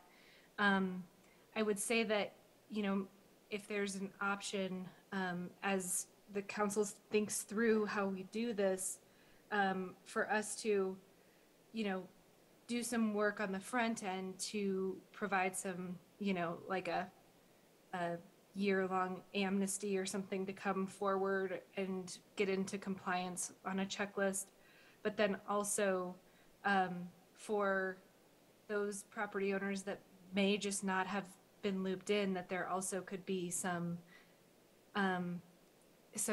steps to move forward if a property is brought up after that specific time or something. And I realize we're really getting into the sausage making of it all, but I want to make sure that if we're going back to do this, that we're really being intentional about making this really, really helpful to the property owners right now that are in Wheat Ridge and that are either looking to, you know, stay here and make improvements to their homes or to potentially sell their homes. So that's where my head's at. And Ken, thanks for explaining some of those options. Thank you. Ms. Weaver. Thanks so much for all the comments that have been said so far. I agree with everything that's been said. My concern is that it's not a punitive model and it's more of an optimistic model, because having had similar experiences to some of the comments that were made earlier. It's really a difficult position to ask people to come forward, knowing that you not only, you might be outed, as you said, but you also might be punished. And so as I'm listening to all these comments, I'm thinking about sort of the 100-year-old farm that I live in, and what it would take for me to want to come in and talk about all these things. And so I think as we're considering this, I'd really like to make sure that we do come up with some specifics, because it's really not, and I understand that this has to happen, in terms of permitting and all of these different things, but figuring out a situation where people can come in and win, or they know that they're not going to, by having hey, this is the specific list of things that we're going to ask that you have, so that one doesn't feel like, hey, if I come in and ask the question, and I know that the city's been looking at me on aerial photography and things like that I'm not going on a watch list. And this has been, sort of a perception in the past, I think, that whether it's been code enforcement or whatever, but that there's this sort of watch list of bad behavior, if you will. And so, and I'm not saying that there is any one person or something that is at fault for that. I'm saying it's a perception that I think has happened over time through different things and policies.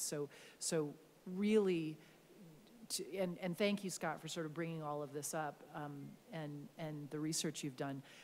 I just feel like it needs to really, I know that we're tiptoeing through this, and I do think we are going to have to get to sausage making and really in specifics on, well, what is nonconforming and what are we okay with, and so that people can make decisions, to the point of the folks that came in and spoke earlier, because I know that there's a lot of people who would like to make those decisions or know that no is the answer. So my thought is that all of these things are important, but really creating a positive way rather than because what I'm hearing right now, I was sort of like, okay, would I feel comfortable walking in and, talking about this stuff? And then I thought, well, no, I'd really like to see a list of, if I'd like to do this, if I'm thinking about doing this, or if I know that I'm never going to be able to do it, I just kind of want to know the answer. So thanks for.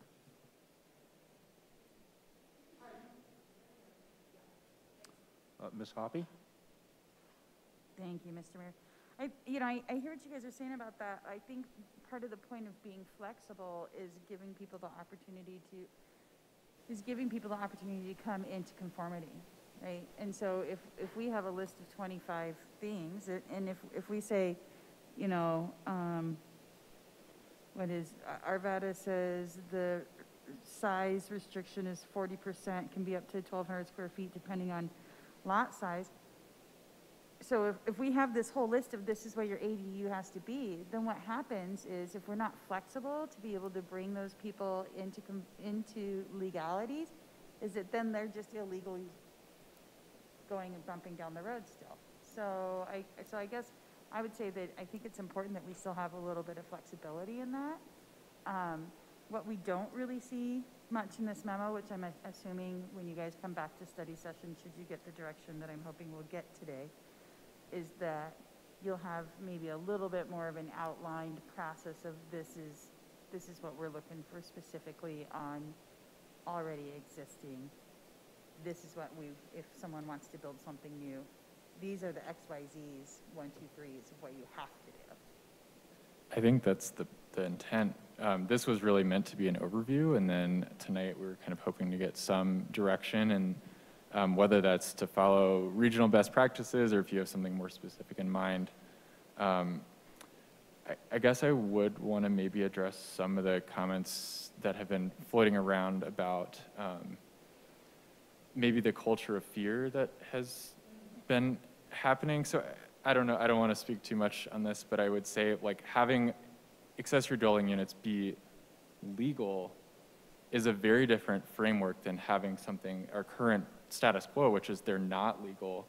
And so someone would be, I think, more likely to come forward to the city to pull a permit or say, hey, this is an ADU, if they're allowed, than the status quo of them not being allowed. And then kind of potentially contacting a staff person to see, like, do the research checklist. But if it's allowed, then they're more likely to kind of come forward and be legitimate and above board in terms of renovations and things of that nature. Mr. Olm? Thank you. I appreciate staff coming with us, coming up with these documents and the criteria, and also thank you to city council members that have tried to bring this up. So my questions looking at this is my first, and thank you, Mr. Johnstone, for actually already answering my question about the egress windows. My biggest concern is going to be life safety, that we can't compromise on the life safety. I don't foresee that the city's going to be patrolling and looking at, who has an ADU or not.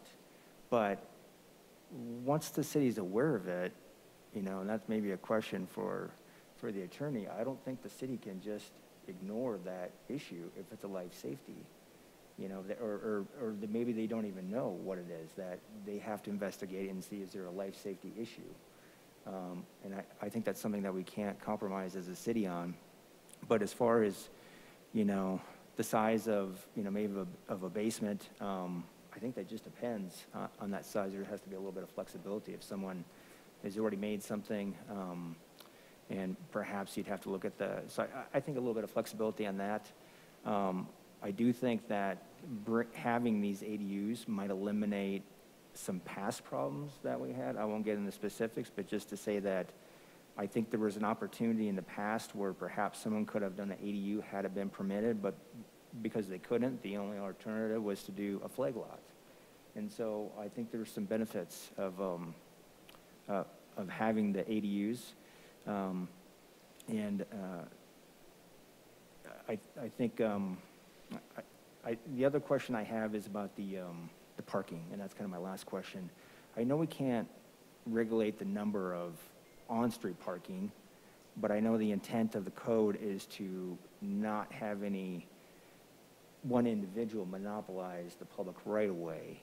And so I guess, just a careful look at how many off-street parking can we reasonably have? And then my last question is the time frame, and once there's I guess a finding by maybe the building official that there's a life safety issue and things have to be brought up to code.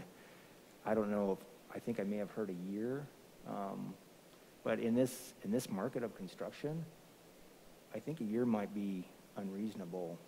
It's really tough to get contractors, and so I would just ask staff really take a look what would be reasonable to get contractors, and I'm not sure a year would be sufficient. But on that same side, if it is a life safety issue, then that ADU could not function of having people in it if it's a life safety issue. So however long that takes, perhaps it's 1 to 2 years, that person would not be able to use that ADU as a sleeping quarters, I guess. Thank you. Ms. Hulteen? Thank you, Mr. Mayor. I know we have a long list of specific provisions that have been brought forth, and I just want to check with council. Do we feel like we've given enough direction to staff on the leniency and sort of parameters of our existing structures, and are we ready to transition into talking about our others? Okay, so I just want to kind of get a sense, do you want to just go through like the list and hit on those? Does that sound okay to staff? All right, roll up your sleeves, people. Where are they allowed is the first question. So I think, are you asking, are they allowed in general? That's the ADUs permitted. So I guess the question would be, should we perhaps ask for a consensus to proceed with the code change to allow ADUs in Wheat Ridge, including provisions for new ADUs, as well as provisions to conditionally allow non-conforming or illegal dwelling units to achieve legalization? And once we start there, then maybe we can go through Okay, that. so question number 3, do we have consensus to move on that? Mhm. We do. Okay. Okay? Okay, so the first issue brought forward is where will, giving staff direction on where to allow ADUs. I think that, I personally feel that we should do in all residential zones, including our mixed use. And also, I was thinking, is mixed use commercial doesn't really have any residential in it, right? Mixed use neighborhood does, though. So I feel like we should include mixed use neighborhood as long as if the primary use is also residential. So that was kind of something that I had heard in there, but that's my opinion on residential zone. Mr. Stites? I guess my only issue would be R1 zoned. What could we do there? Or would that be allowed there? You mean not allow them in R1? Or not allowing an R1 zoning? What, I guess my question. I feel like they should be allowed in R1, so I wouldn't support not allowing them in R1. My thought is the people who are going to give the most pushback on this are going to be people that live in an R1 zone that like their density the way it is.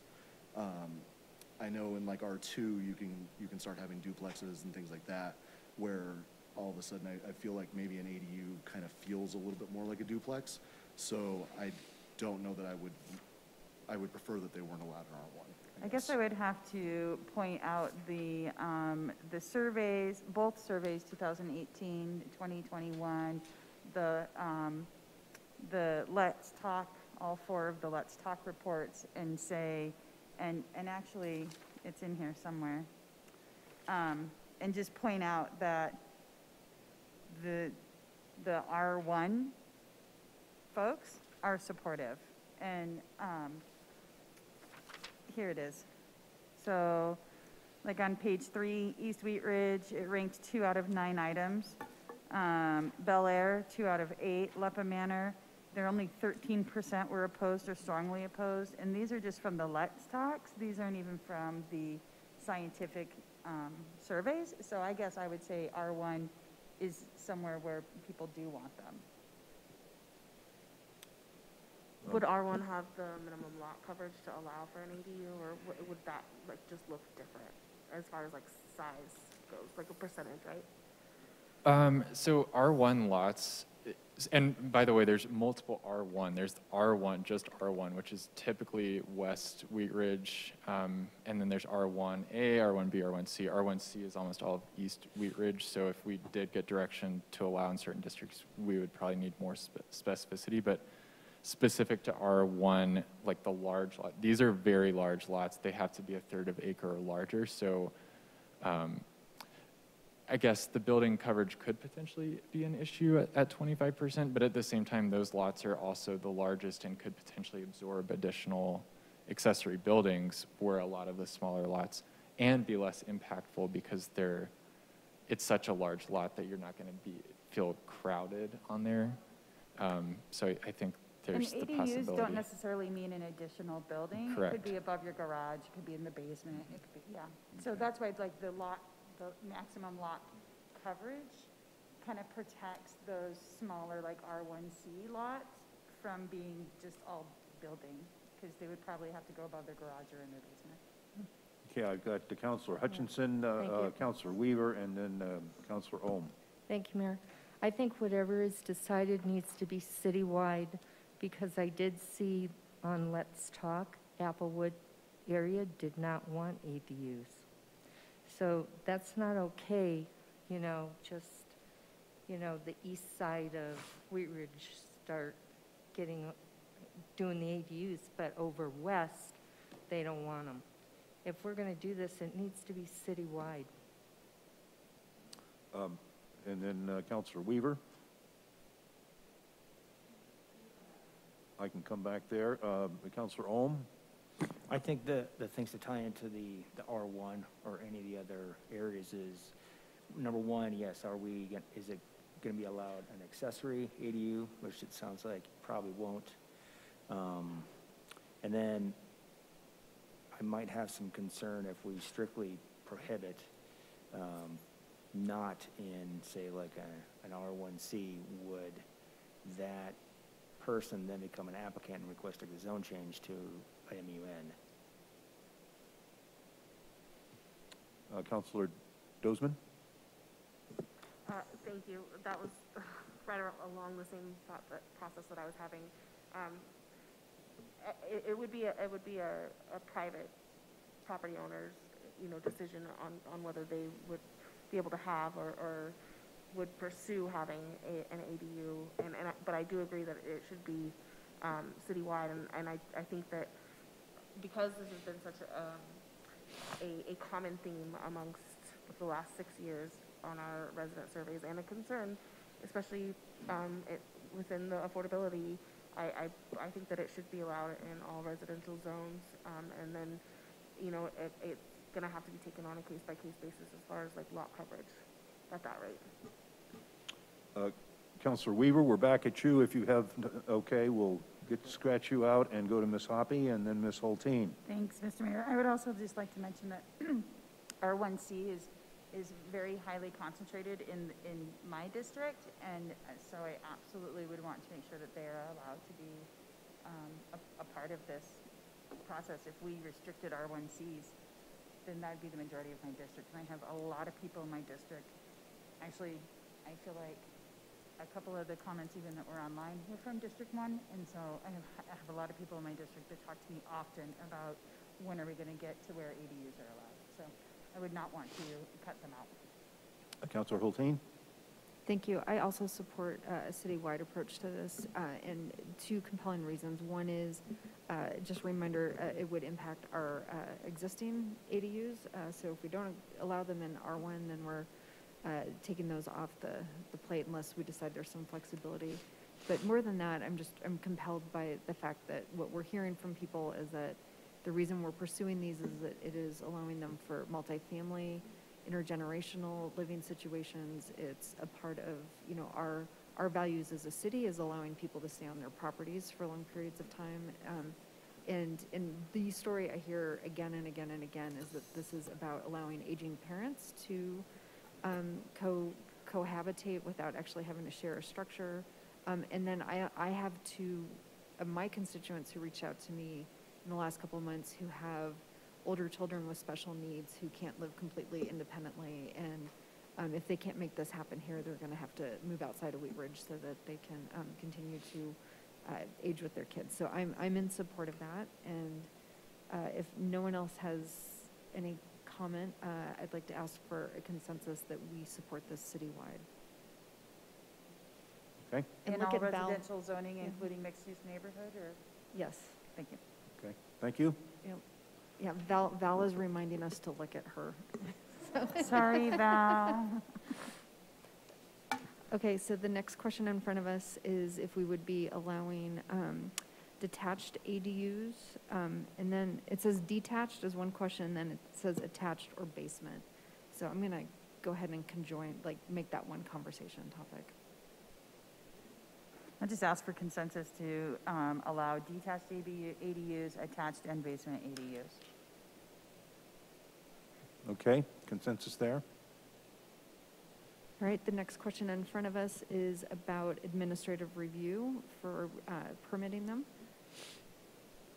Any discussion? All right, I'd like to ask for a consensus that we allow administrative review for ADUs. Okay, we have consensus on that. Okay, the next question in front of us is requiring notice to neighbors. I'd like to ask for a consensus that we do not require notice to neighbors. Do not. So all right, so it looks like there's some need for a discussion on that. Can I ask, do we require that if I'm going to build a garage, do we require that I notice my neighbors that I'm building a garage? No, we don't require notice for any development on a single lot, private property. If I'm adding an addition, like a master bathroom or a master bedroom, am I required to notice my neighbors for that addition that I am building? No, and regardless of size, you don't have to notice. Thank you. Do I have to give notice to my neighbors if I rent out one of my rooms? No. Unless it's a short-term rental, and then yes. Okay, is there any discussion on this from anyone? Is this discussion? Discussion. Okay, Ms. Hutchinson, and then Mr. Stites. Thank you. Notice to neighbors, to me, is something that involves privacy also.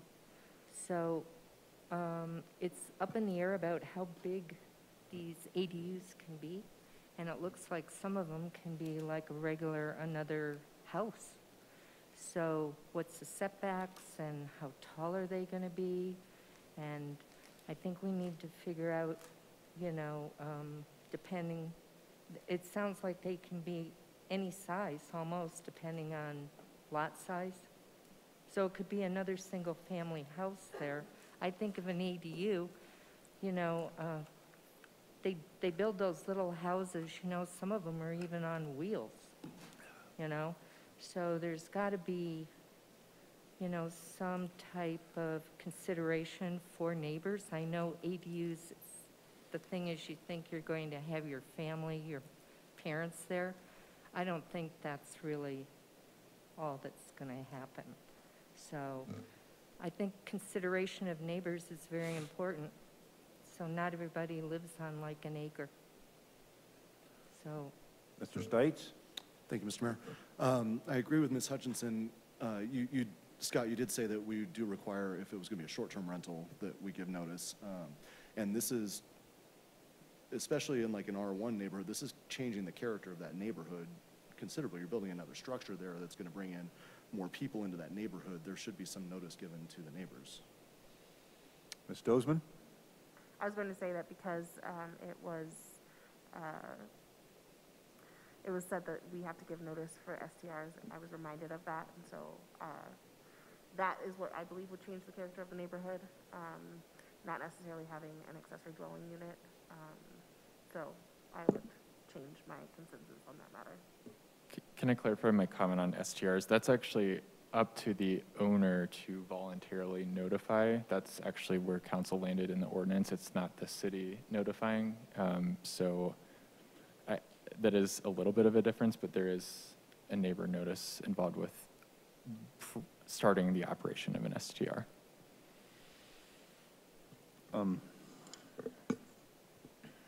Let me remind you, we had a discussion about this, I think at council, whether if we have a notice to neighbors, is in there does it setting up a dynamic that means something?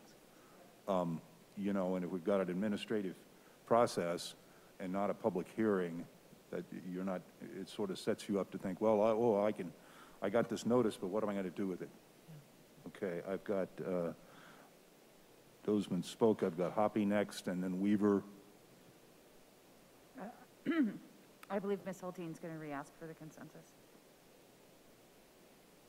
Oh, I was actually going to make a point. So if anyone else has something else to add. Well, Ms. Weaver? Just to follow up on the mayor's point, and on what Mr. Stites said, it's not that I'm for the noticing, because if noticing does absolutely nothing and people have no way to share an opinion about that, then the noticing seems doesn't make any sense to me. So it's not that I am not supportive of not noticing. However, I am, you know, this is changing the nature of density in our neighborhoods, and there's just something that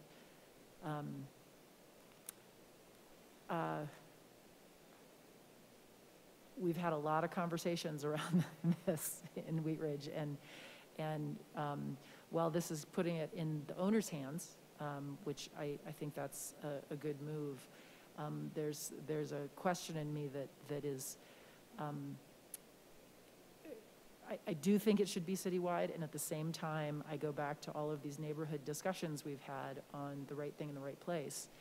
And there is something that I can't quite verbalize about not noticing and changing this regulation to allow ADUs in all zone districts. Thanks. Mr. Ohm? I have one question for Mr. Cutler. So on an R2, if that owner decided to scrape their house and build a duplex, would they have to provide, because they'd be increasing the density, would they have to provide notice to the neighbors? No, they wouldn't. Thank you. Ms. Hulteen? Thank you, Mr. Mayor. I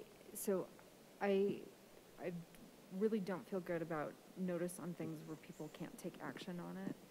And I just think about if we are putting in a notice requirement, let's just say I decide I'm going to build one in my backyard because my aging father needs to live with me. And then all of a sudden my right to do that becomes a discussion with my neighbors who decide they're not comfortable with it.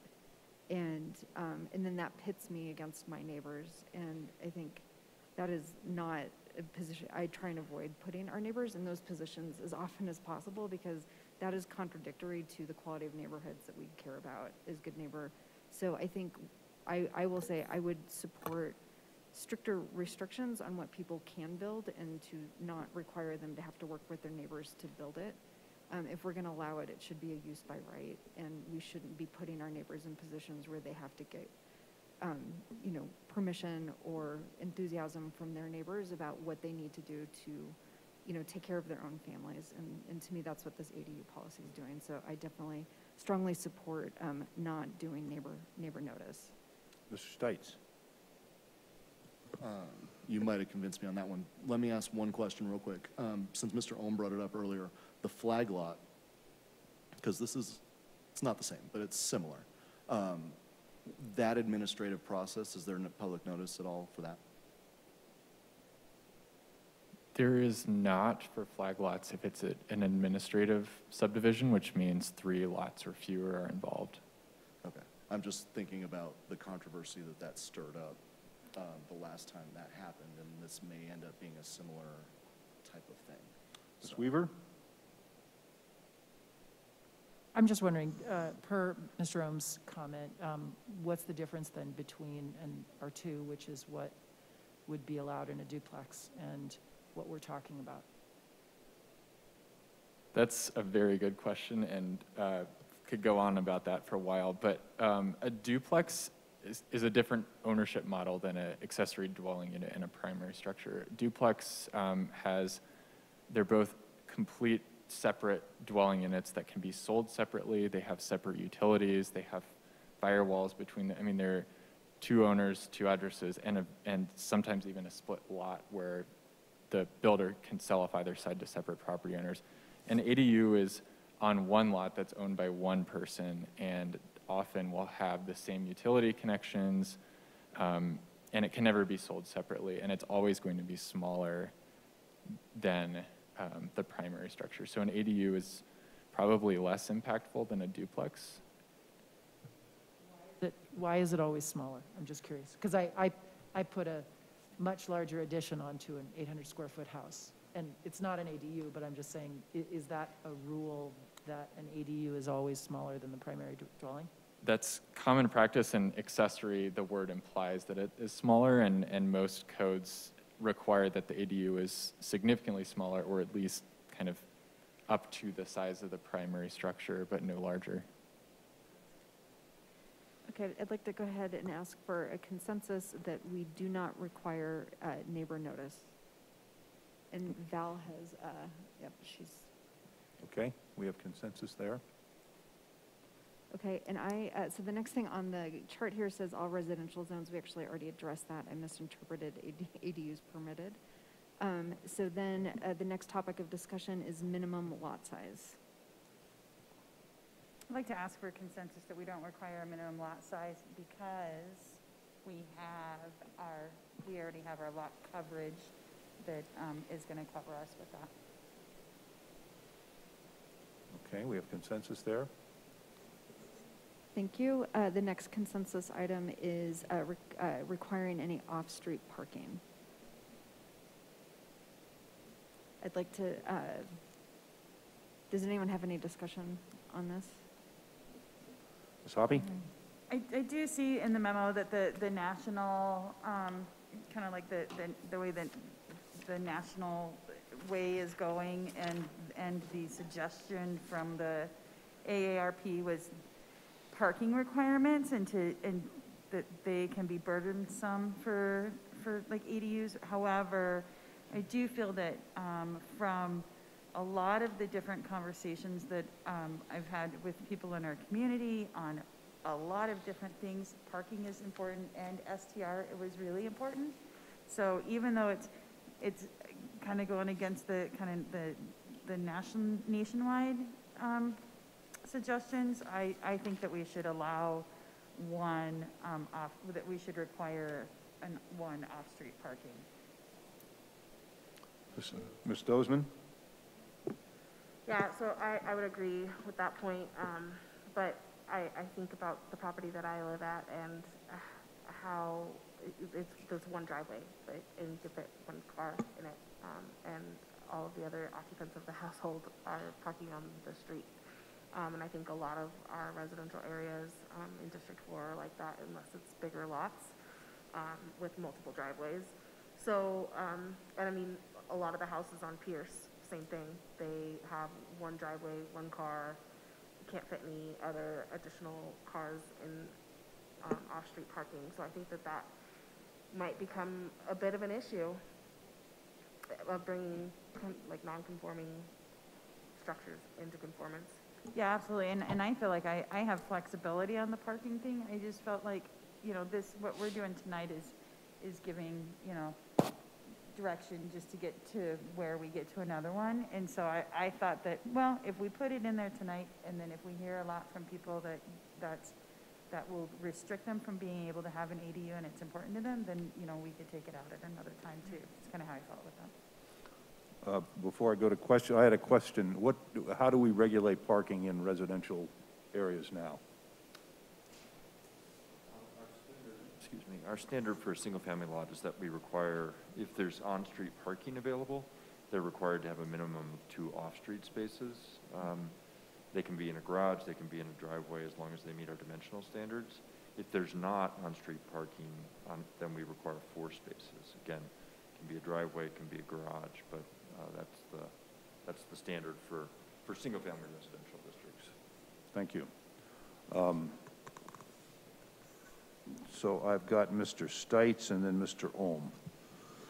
Thank you, Mr. Mayor. I'm wondering if we can have 2 criteria. Can we have a existing criteria where if it's a non-conforming that we have now, maybe we don't have that parking requirement, but if somebody's going to build a new one, they do have that parking requirement? Is that something that we can?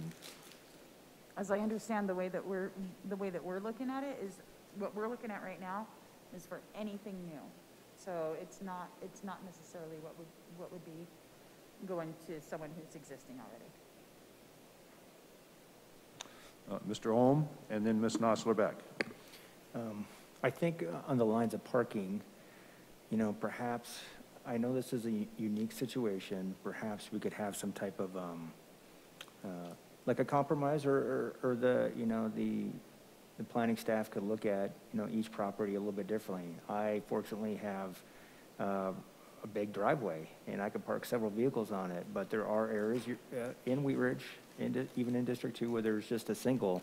And so I don't think it could be a one-size-fits-all. I think what would be reasonable is if, I have a lot such that I could provide an extra vehicle, so be it. If it's a situation where the property has perhaps a single driveway, then that would maybe that wouldn't be a requirement.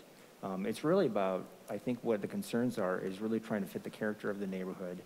I think if we could add any type of off-street parking, it would go a long way to the surrounding neighbors and residents. Thank you. Ms. Nosler-Beck, online.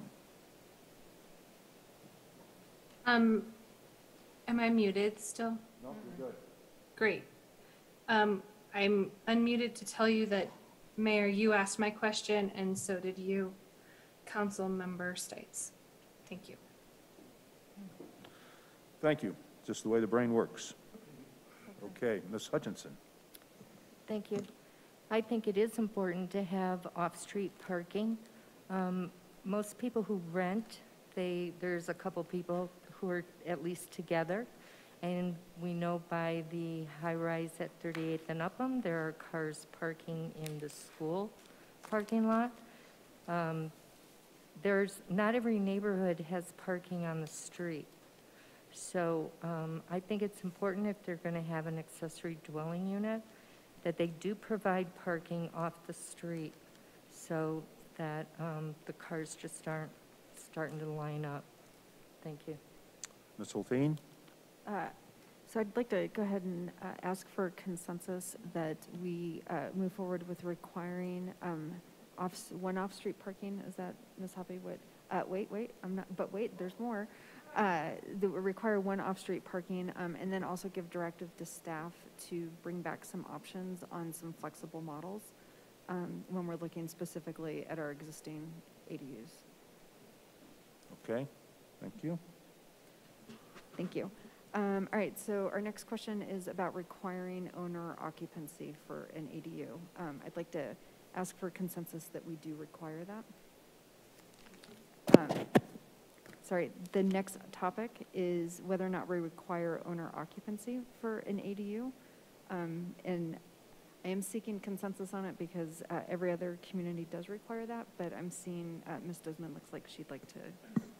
So I just want a little bit of clarity on that, because for like short-term rentals, we allow for a owner-occupied home with an STR, and then a non-owner occupied home with an STR. So if somebody in our community had a rental and had a long-term renter in one unit and then a short-term rental in the other unit, that would not be allowed.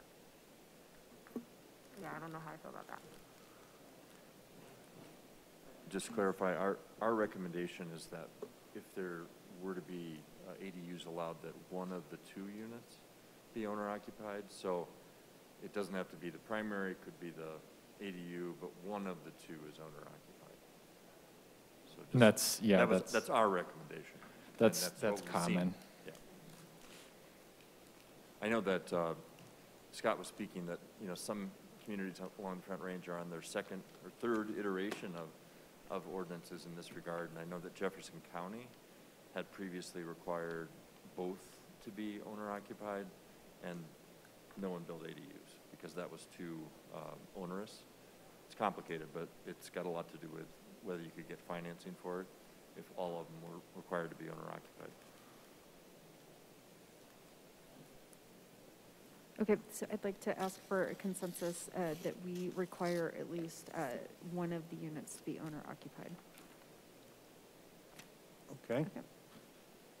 Okay, the next topic is ADU size restriction. I'm going to just first ask if anyone has any discussion points on this, because this Ms. has... Hoppy? Yeah, I do. I actually did quite a bit of research today and did some math. So there's a lot of different, the communities around us do this ADU size restriction differently. It varies a lot.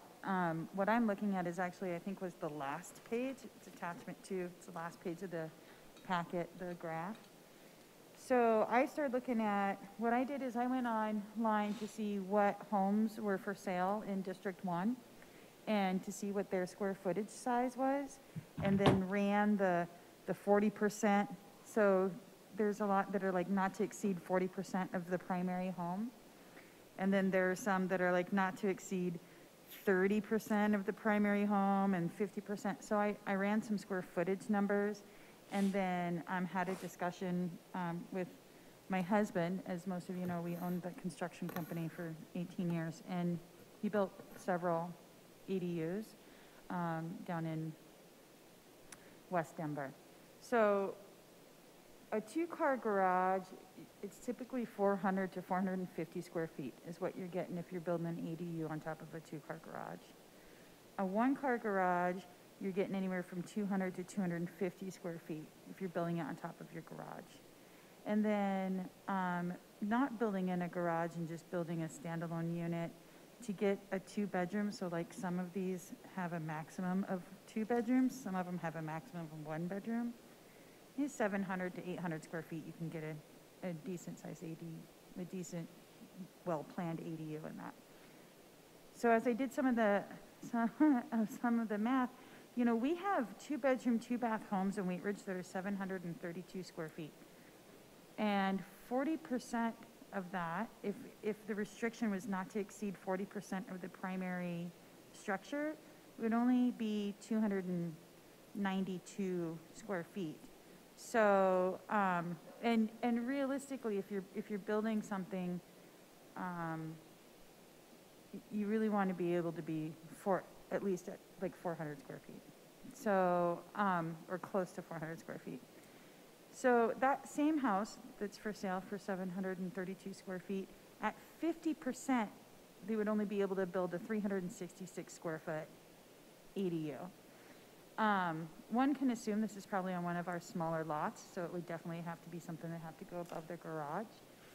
But what I suggest, this is my suggestion, is that I think we should do our ADU size restriction at 50%, not to exceed 50% of the primary structure, up to 1,000 square feet total.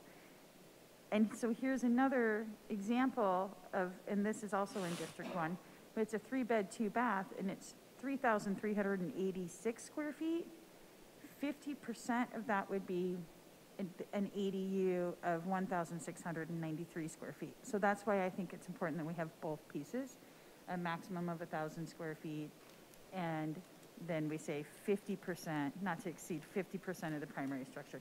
I actually kind of wanted to go 60%, but I debated a lot today and decided to suggest 50%. So my suggestion for that is 50% of the primary structure, not to exceed 1,000 square feet.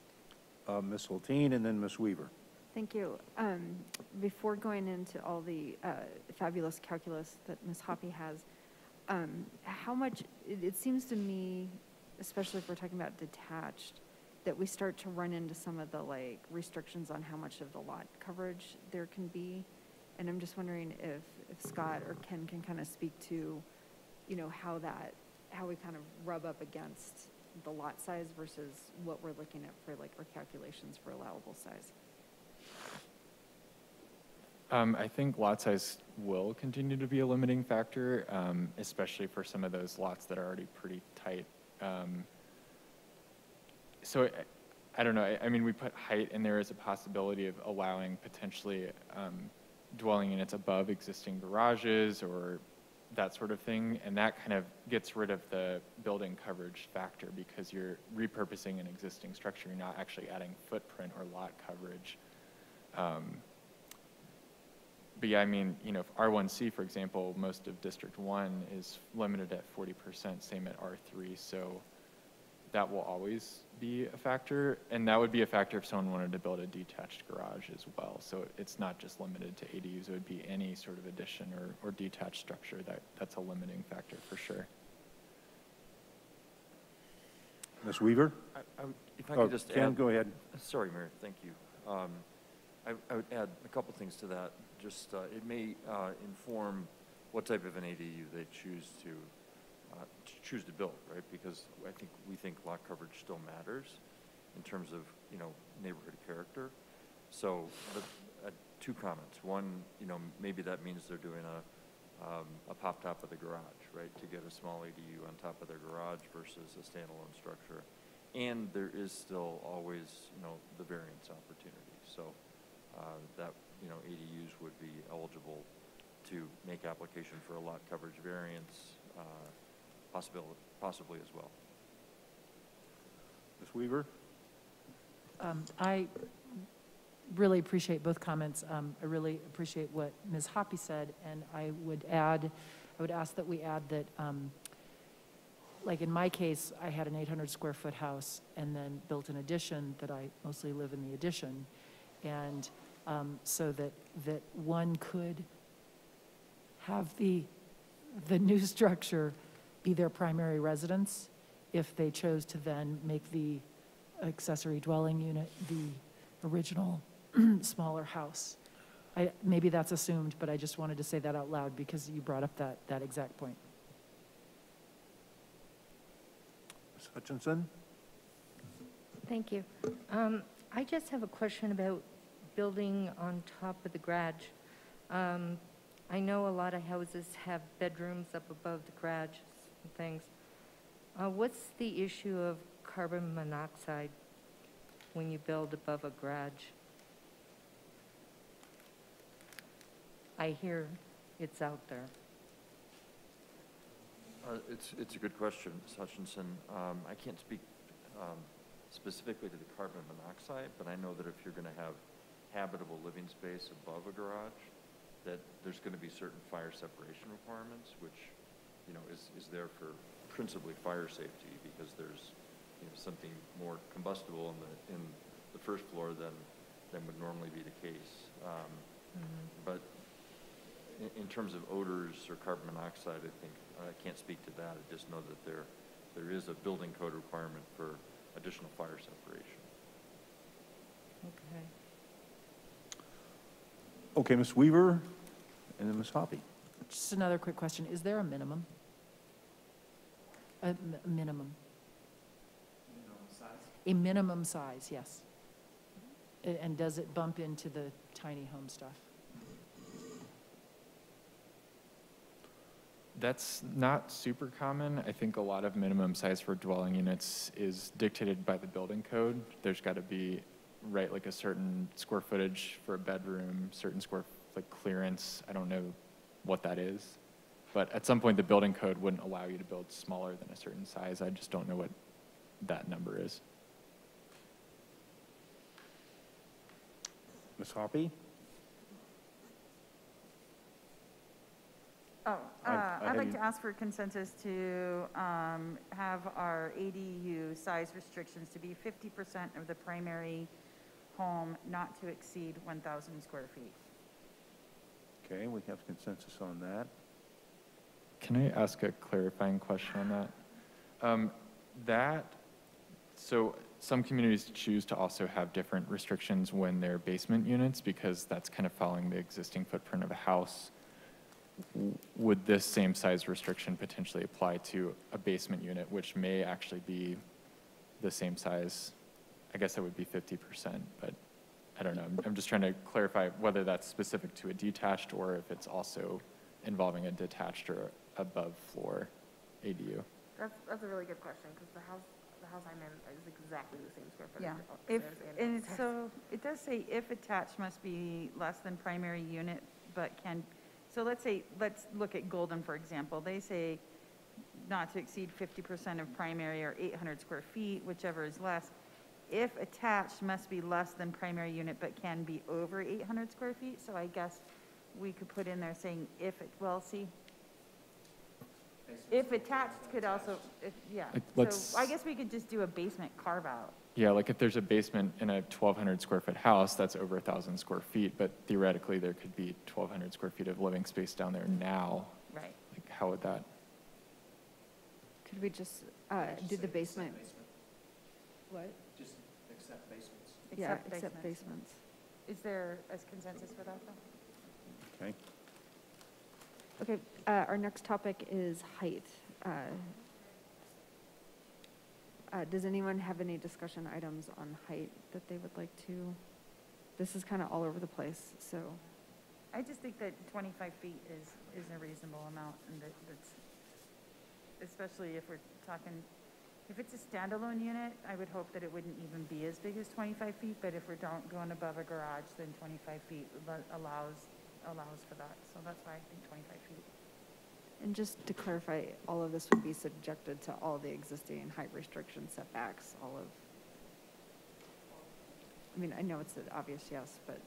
Yes, although current, because we don't allow ADUs, our current accessory building height standards are much lower than 25 feet, maximum of 15 feet for a garage and 10 feet for sheds. So it would be a change to the code in that you would be allowing a specific carve-out for accessory dwelling units to exceed the existing accessory building height, but that would then allow for that unit to be built above an existing garage that would currently be between 10 to 15 feet tall. So yes, otherwise it would, all buildings have to meet the setback requirements for the zone districts unless you chose for those to be different. Great. So I'd like to ask for a consensus of a 25-foot height restriction. Okay. Great, thank you. Okay, we're almost there. Now I am seeking a consensus that we limit the number allowed per lot to 1. Sorry, I didn't understand that. Sorry, I'm reading off the chart here. That I'm seeking a consensus that we limit the number allowed per lot to 1. One per lot. One ADU per lot. 1 ADU per lot, sorry. Okay. I want to. So, and it looks like Val wants to say something about that. Okay, too. Ms. Nosler back. I have a question about that because if you have a separate garage that isn't, like, are we limiting this to, you know, 1 ADU? I think we need to be pretty specific with that so that you can still have other buildings potentially on your lot, whether that's a shed or garage. So I think that would be a separate allowance altogether. This is specific to number of accessory dwelling units per lot. Okay. And I just wanted to bring up that perhaps something of, you know, some of those larger lots could have detached ADU and then also could have like a basement ADU, which would be an attached. And we did do with the STRs, you could have one which was homeowner occupied and one that was not homeowner occupied. And so, so my suggestion would be that we do an allowed number of 2, 1 detached and 1 attached. Ms. Hutchinson? I think 1, period. That's what all the other cities have done. So that's what I think. Thanks. Mr. Stites? I think at some point, your property then goes from your dwelling unit that you're trying to stay in forever to you're trying to make a bunch of money by packing a bunch of people into your own property. So I think 1 is probably enough. So, Hoppy? Yeah, and just, you know, in the memo, the AARP, one of their recommendations was to allow for more than 1 ADU on larger lots in denser zones. So like 2 ADUs per single family lot, 1 attached and 1 detached was the AARP's suggestion, along with the maximum of the 25 feet and that kind of stuff. So that's why I brought that up. Okay, I'd like to ask for a consensus that we limit 1 per lot, 1 ADU per lot limit. Okay, we have consensus on that. Yep. All right, the last one is, are we going to put a limit on the total number of ADUs? Not per lot, but across the city or other restrictions? And, all right, so I'd like to ask for a consensus that we are not going to limit the total number of ADUs. All right, consensus reached. Okay. Will we be able to allow motorhomes to be an ADU? No. And how would we not regulate that? Or what, would just in particular? Or? A question also came up regarding tiny homes. You know, we have a whole separate section on RVs and they're not allowed to be occupied. Okay. So that would not be, absent an amendment to that section of the code, those would not be allowed to be an ADU. Okay. Similarly with tiny homes, you did in adopting 2018 building codes, you adopted I'm not going to remember what appendix it was, but the tiny home appendix. And so you could do tiny homes in the city from a building code standpoint, and that basically gives some flexibility in terms of egress requirements from sleeping rooms and some of the size requirements that Scott mentioned. They can't be on wheels, right? So once they have wheels, you know, they're they're not allowed in our regulatory environment because they're considered RVs, so. Can you jack them up, take the wheels off, and? They'd have to Not be on a have wheels? foundation, they potentially have to Okay. have full utilities. But a tiny home not on wheels could potentially be an accessory dwelling unit as well. I agree, it could, Okay. so. And then would the legislation be specific about what requirements would be minimum requirements in terms of bathing and kitchen and those types of facilities? Yeah, so the regular building code has minimum size requirements in residential units for the size of living space, the size of sleeping rooms, and, you know, to the extent how many people can actually sleep in those sleeping quarters based on the size of the room. The tiny home is really a carve-out that reduces some of those requirements. Mhm. So we did adopt that appendix. So you would have some flexibility to create an ADU that's, you know, presumably detached, that would be able to take advantage of those reductions in some of those size requirements. Okay. Ms. Hutchinson? Thank you. About the motorhomes, okay, a lot of people are traveling now. Is it okay to have people have company that, you know, come from somewhere else and they have a motorhome and they pull in your driveway? I don't believe so, or there's a time limit, like 72 hours or something, that man, Oh, do you I know? thought it was under camping. I think it's like 30 days before it has to move. Like you can camp. Not on a public street, though. No, not on a In the public street, driveway? but Driveway. in someone's driveway. Even the driveway, I don't think you can. The only carve-out is that you can get a permit to park them on the street for a certain number of days, but they're still not allowed to be occupied. So are motorhomes or trailers allowed to be parked just in driveways Yes. and be seen from the Yes, street and so long things? as they're on the proper parking surface. Mhm. Can't just be on grass or dirt. It's got to be on pavement or rock or stone. Pavers. Mr. Ohm? So one question, do you know what the historic reason why people were not allowed to be in an RV? Was it a life safety with winter or something to that effect, or? Not allowed to occupy the RV? Yeah, at some point, city council decided that shouldn't be allowed. I'm just wondering, was that based on, like, insulating factors, life safety? I can't speak to it. I mean, it's been on the books for, Yeah. I think, Years, about yeah. 20 years at least. Okay. Let me circle back to our sort of original topic. We've kind of got a two-pronged bill, right? Being able to bring ADUs sort of that are existing into compliance on some sort of a timetable, and then ultimately the regulations that we're proposing. So the legislation would have a scheme to bring the existing units into compliance. Okay? Is there further discussion that we need to have on this matter before we move to another one? And on. All right, thank you very much. Good discussion. Does that give you what you need? Yeah. Okay. Yeah, thank you very much. Excellente.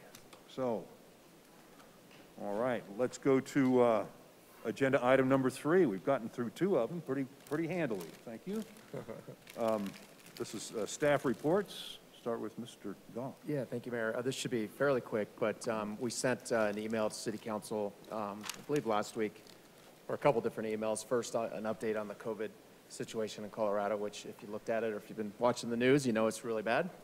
But then we sent a follow-up email. Mayor Pro Tem and I spoke about what council would like to do with future meetings.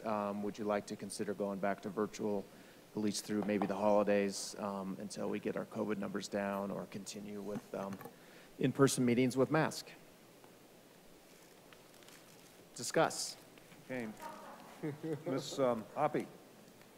Thank you, Mr. Mayor. I am fine to go either way. I'll do whatever everybody else wants to do. So I'm okay with going virtual, I still have to bring myself to this building because my Wi-Fi is terrible, or if I bring myself to this building and you guys are in the room. So I'm good with either way.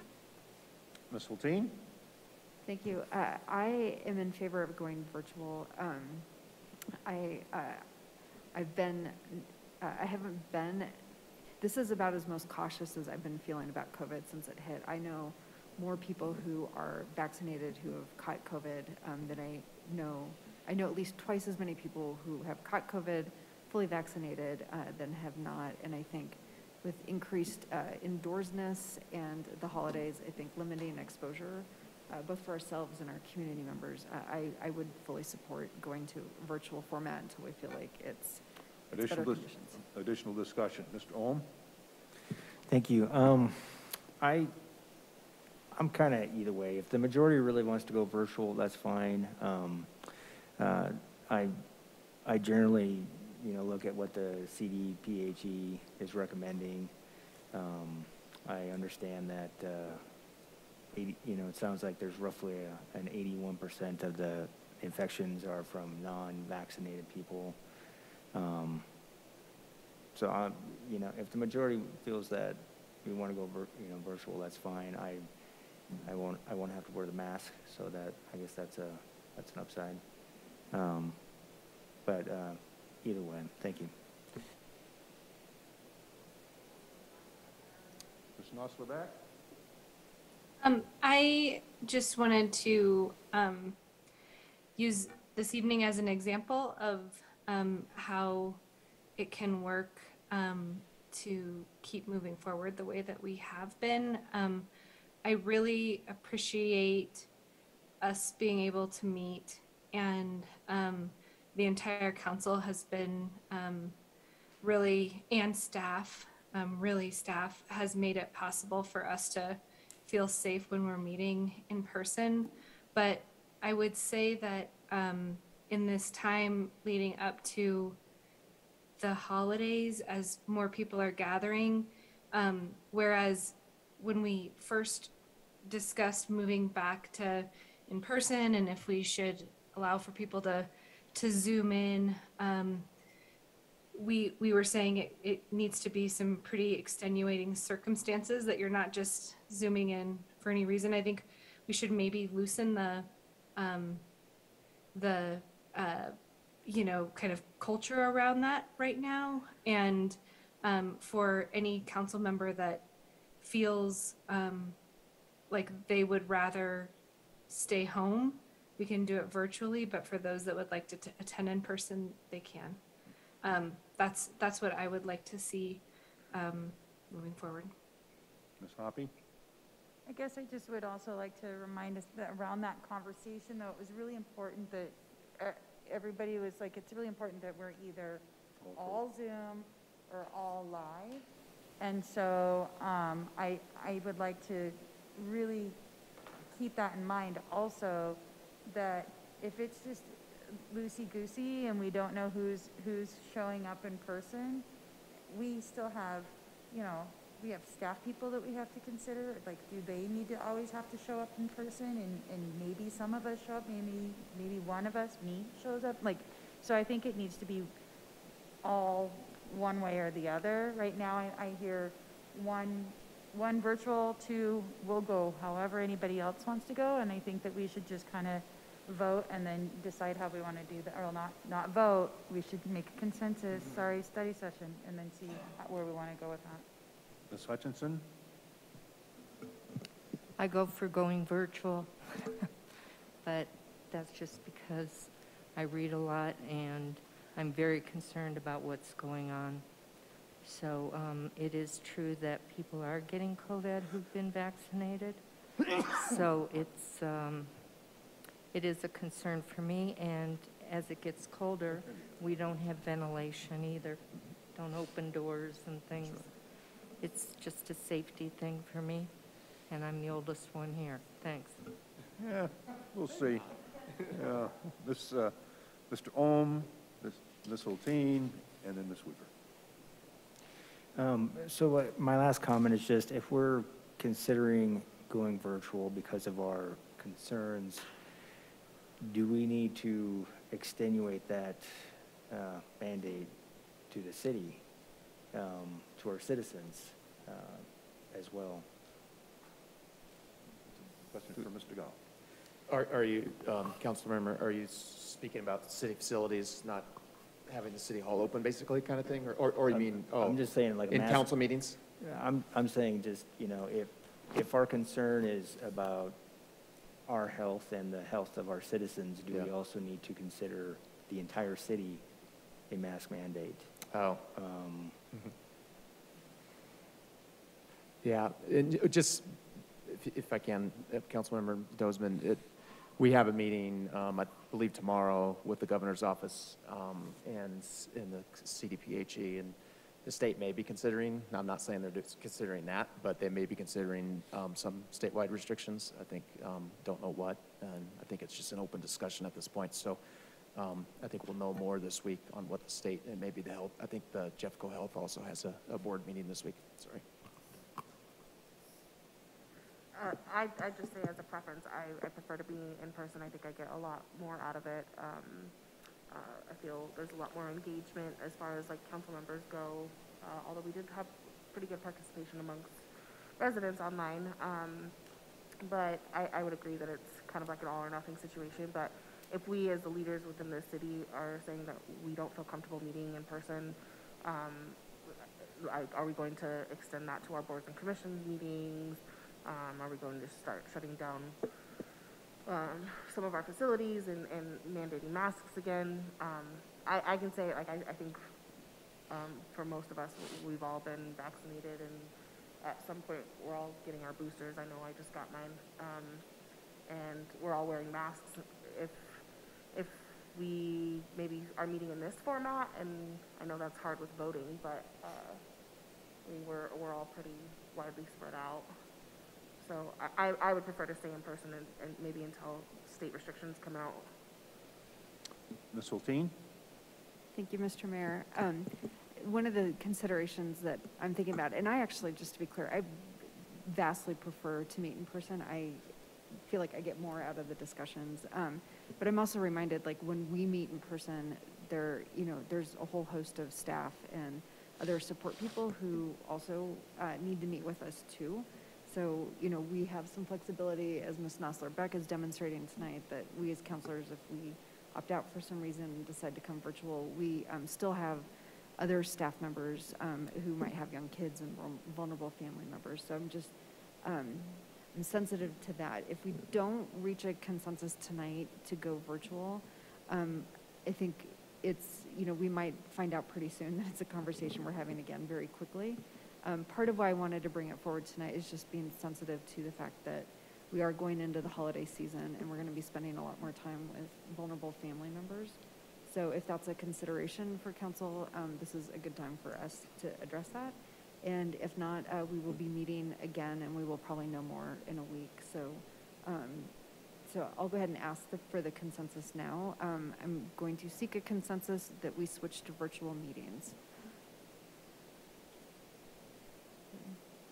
All right, so we do not have that consensus. So we'll keep our ears open for other directives, and when needed, we can revisit it. Ms. Weaver, I had you on the call list. Oh, okay, well, we took the consensus, but I was just going to say that I'm happy to do. Fair enough.